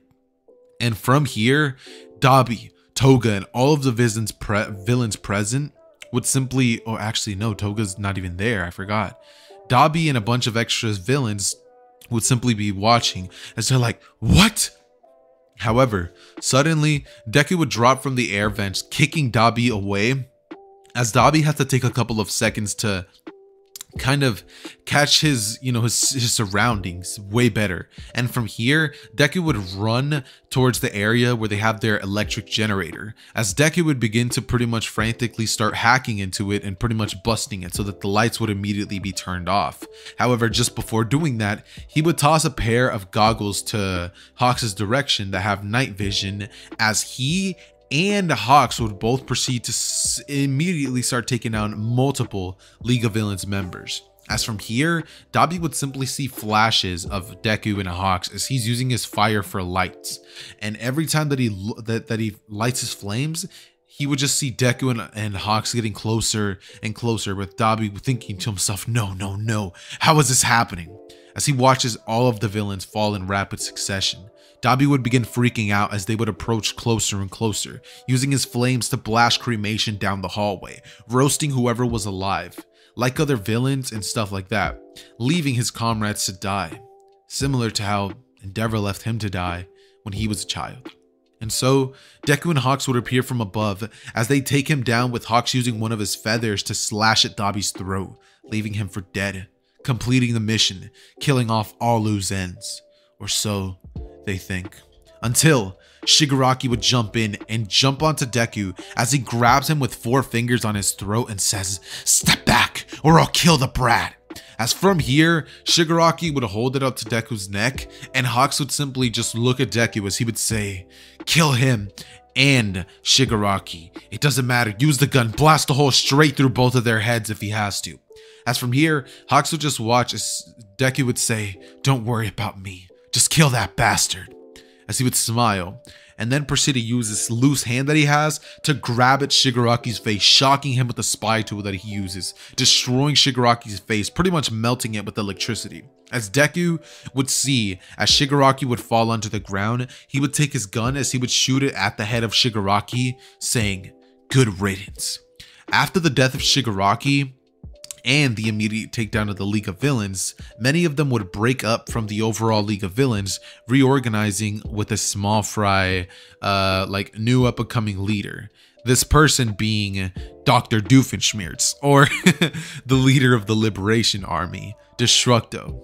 And so, Hawks at this moment, alongside Deku, would both actually, once the mission was all said and done, would actually end up being incarcerated for disobeying the Public Safety Commission and taking out the League of Villains without orders, saying that this was the last straw for Hawks, and as for Deku, if they let him go around doing the things that he's been up to, then they're not going to be giving him an example, saying he'll be locked up for a couple of months, but Hawks, he'll be taken out indefinitely. He doesn't listen to them anymore, and he's become more of a wild card as the time goes on. Deku and Hawks would both be shocked and imprisoned shortly after. During this time, the Public Hero Commission would actually end up having a meetup, a secret one at that, with the Yakuza members, seeing as they wish to acquire both the quirk enhancers and the anti-quirk technology in exchange for funding and government cover-up of Yakuza's activities. And during this time, they would end up aligning themselves with the Yakuza and Overhaul as a whole, with Deku and Hawks having to get used to their prison life, being inserted straight into Tartarus, as Deku and Hawks would end up spending the next couple of weeks as, Overhaul and them simply go on with their activities unknown. Ares' torture would continue as the anti-quirk bullets would be, made way more powerful, and the Safety Hero Commission would actually end up using these enhancement quirks to use on all of the kids that they take from a young age and begin to make them way more powerful, making them subjugated to more and more powerful drugs to make their quirks more powerful and make their training regimens harder, inevitably resulting in more powerful soldiers for them to use in the long run. That said, this is when, Izuku and Hawks would both end up pretty much being like, what do we do? And they have no real out. They want to get out, so they would end up pretty much trying to plan things out. With during this all happening, the Yakuza actually betraying the Hero Commission, taking over and placing a puppet leader at the head of the Hero Commission, using one of Overhaul's generals who has the ability to merge things, merging with the old leader's body and taking over the Hero Commission as it stands. While Deku and Hawks are planning their break out of Tartarus, with Deku using his knowledge that he would have learned from the White Room to hypnotize and make the guards open his cage without even using a quirk. Deku would then grab one of the guard's tasers as he hits him right in the neck and causes the guard to be knocked out instantly. From here, he would end up stealing the guard's uniform and would break Hawks out of the jail cell after going around to each and every level and trying to essentially find out as much information that he could about the building, and pretty much ending up using the information that other villains had and breaking them out as well to actually get out of their situation, breaking out a certain person by the name of Lady Nagant, who was actually in the prison, and she would end up helping Deku and Hawks both escape. As from here, they actually end up deciding to investigate what's been happening in the outside world, finding out that the Hero Commission was actually taken over of. And considering that they were incarcerated for a while, they try to end up catching up on normal media, with Deku and Hawks realizing that the weapon known as Diamond had been taken over using their personal trackers that the Yakuza had not discovered yet. As Deku and Hawks and Lady Nagant, who would actually end up joining them, would actually end up deciding that they need to infiltrate the Yakuza headquarters and make it so that they could take down the Hero Commission as it stands, because now it's not only an illegal organization, but now they're infiltrated with villains and a bunch of different things that could go wrong. So Deku and Hawks, it's up to them, as well as Lady Nagant, who is simply going to be there as kind of backup, as it's their job and theirs alone to save the Hero Commission and disband it as a whole. This society, this system needs to be broken from the ground up and rebuilt, and only Deku and Hawks could be the only two to possibly get this done. So now, as things stand, they would end up infiltrating Yakuza headquarters, running into it, and for the following weeks, pretty much incorporating themselves into its system, with them not finding out anything about the quirk destroying bullets or anything about that stuff. However, they would end up learning about one thing: Overhaul having a daughter. One of the guards would actually end up pretty much talking about this, and Deku would have actually overheard this, thinking to himself that Overhaul must be the leader, and if he can get hostage of his daughter, he could potentially be able to trade her life for his glove back. That way, they could potentially stand more of a chance against Overhaul. And so, this would pretty much be the plan. For weeks on end, they would decide to pretty much continue with the infiltration of the Yakuza and the Overhaul, as Deku would put on another one of his disguises and simply use some pieces of technology to pretty much add more gadgets to his spy suit. A bunch more things that he's actually able to use to plant bugs on people and overhear conversations, as well as slowly beginning to complete more and more tasks for the Yakuza family to get on the good side of Overhaul, until eventually the day would come where he would be in charge of taking care of Eri for one night. However, after seeing the treacherous torture that they do on her, Deku would feel awful thinking back to his time in the White Room, where he was trained alongside Hawks, thinking to himself that he's gonna feel awful for what he's about to have to do, but maybe he can explain things to Eri and tell her that he's really here to help, then maybe she won't be as scared. But he's not sure, because maybe things won't be sold as well. And so Deku would decide to simply tell her once all was said and done. And so the plan would be put into action. Deku would end up taking Eri, and as soon as Overhaul was to find out, he would bust into the room with Deku telling him that he wants his glove in exchange for her life, with him having a gun held to Eri's head, saying that if anybody is to come close or try anything funny, he'll blast her brains into oblivion. Overhaul, not wanting to lose his sole reason for coming into power, would decide to give him the glove, saying that it's no big deal to just hand Eri back. And so it's at this moment that Deku put the glove on and then look at Eri as he would say, "I'm sorry I have to do this, but I'm here to save you. Don't worry, I'll come back for you." As from here, Deku would proceed to toss Eri towards the direction of Overhaul, as he would turn on his locator that Hawks would end up actually tracking, as Hawks would bust into the room with Overhaul and Deku both looking at the direction of Overhaul, as he ends up getting caught off guard, with Overhaul deciding that fine, if that's how they want to play it, as he would aim the quirk destroying bullet at Deku's direction, saying, "So be it then, I'm getting rid of your quirk as a whole," blasting the bullet straight at Deku's direction. But Deku would get shot with it, as the bullet would pop off of his body, and he would say, "Joke's on you, but I don't have a quirk." And from here, he would hold the quirk destroying bullet with his grub, assimilating it with its nanotechnology, as Deku would say, "Quirk destroying glove, huh? Interesting. it's going to be pretty useful in the long run, as he opens and crushes his hand over and over, thinking to himself, I can feel the power.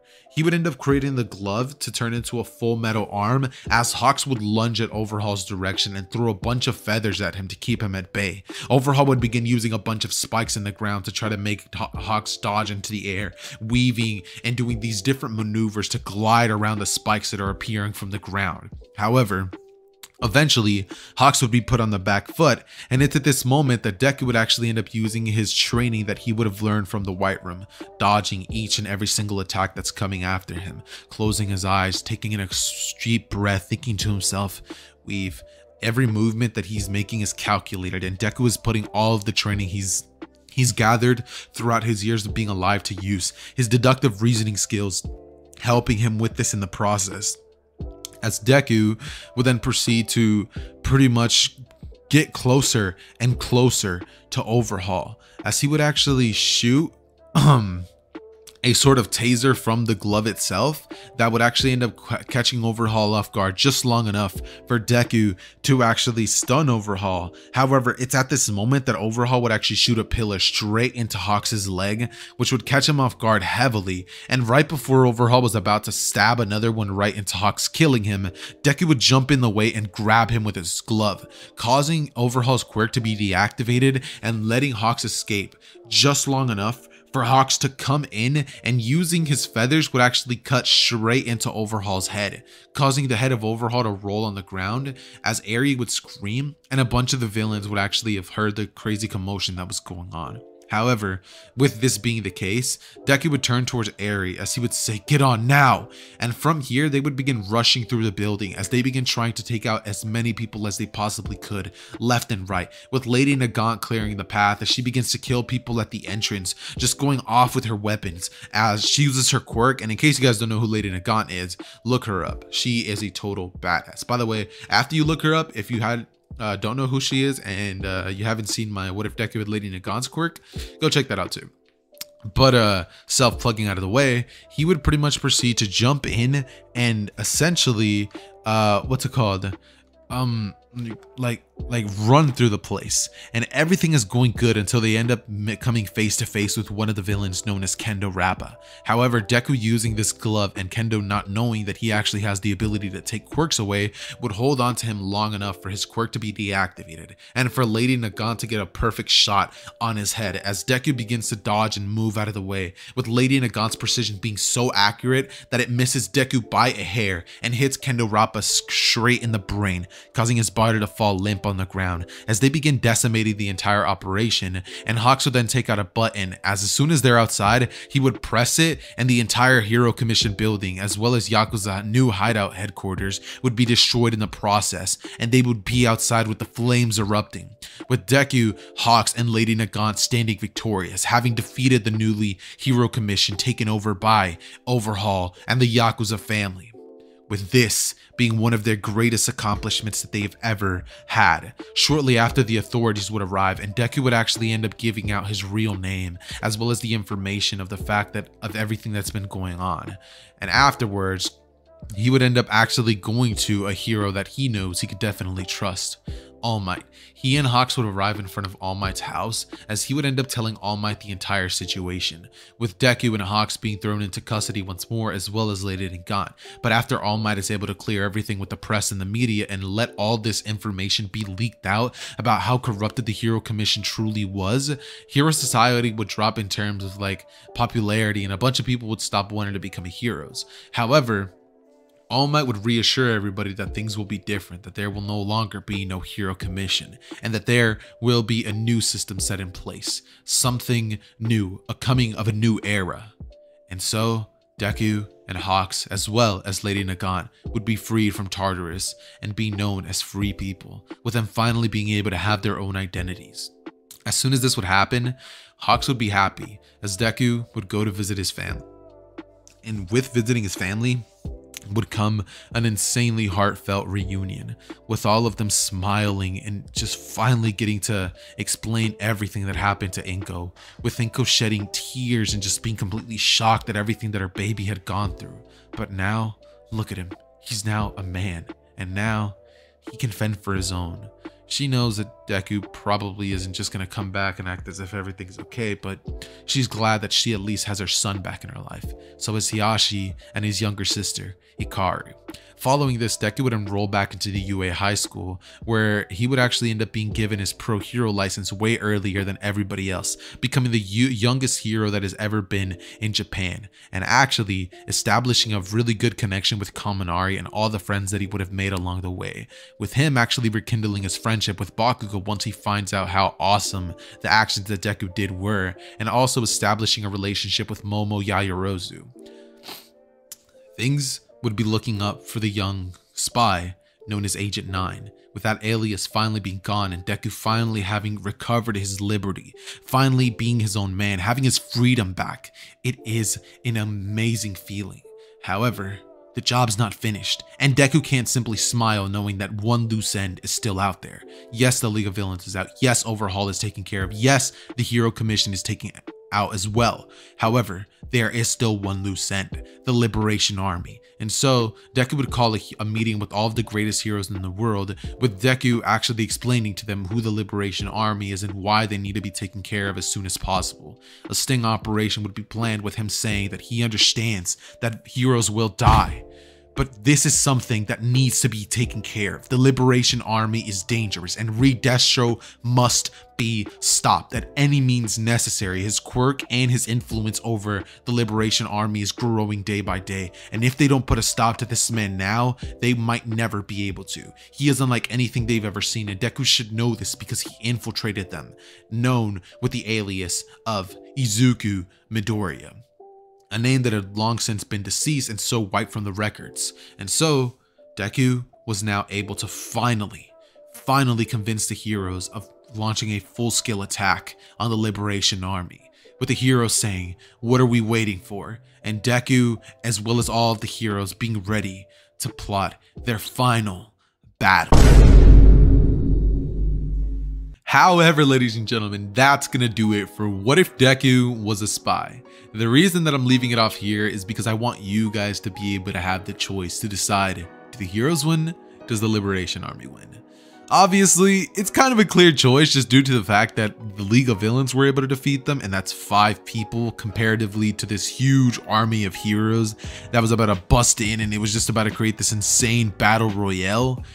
It was just, I think, a perfect place to end off. However, if you guys really wanted to continue, you guys really want me to explain this and how I would actually have it all go down, then I'll be happy to do like a 5-minute like bonus part. But that's only if this video gets like a ton of likes or the full series version gets a ton of likes. So if you want that, like the video here as well as like the video on the full series when it inevitably drops. That said, I love each and every single one of you guys. It has been your boy Zether, and I am out. Peace.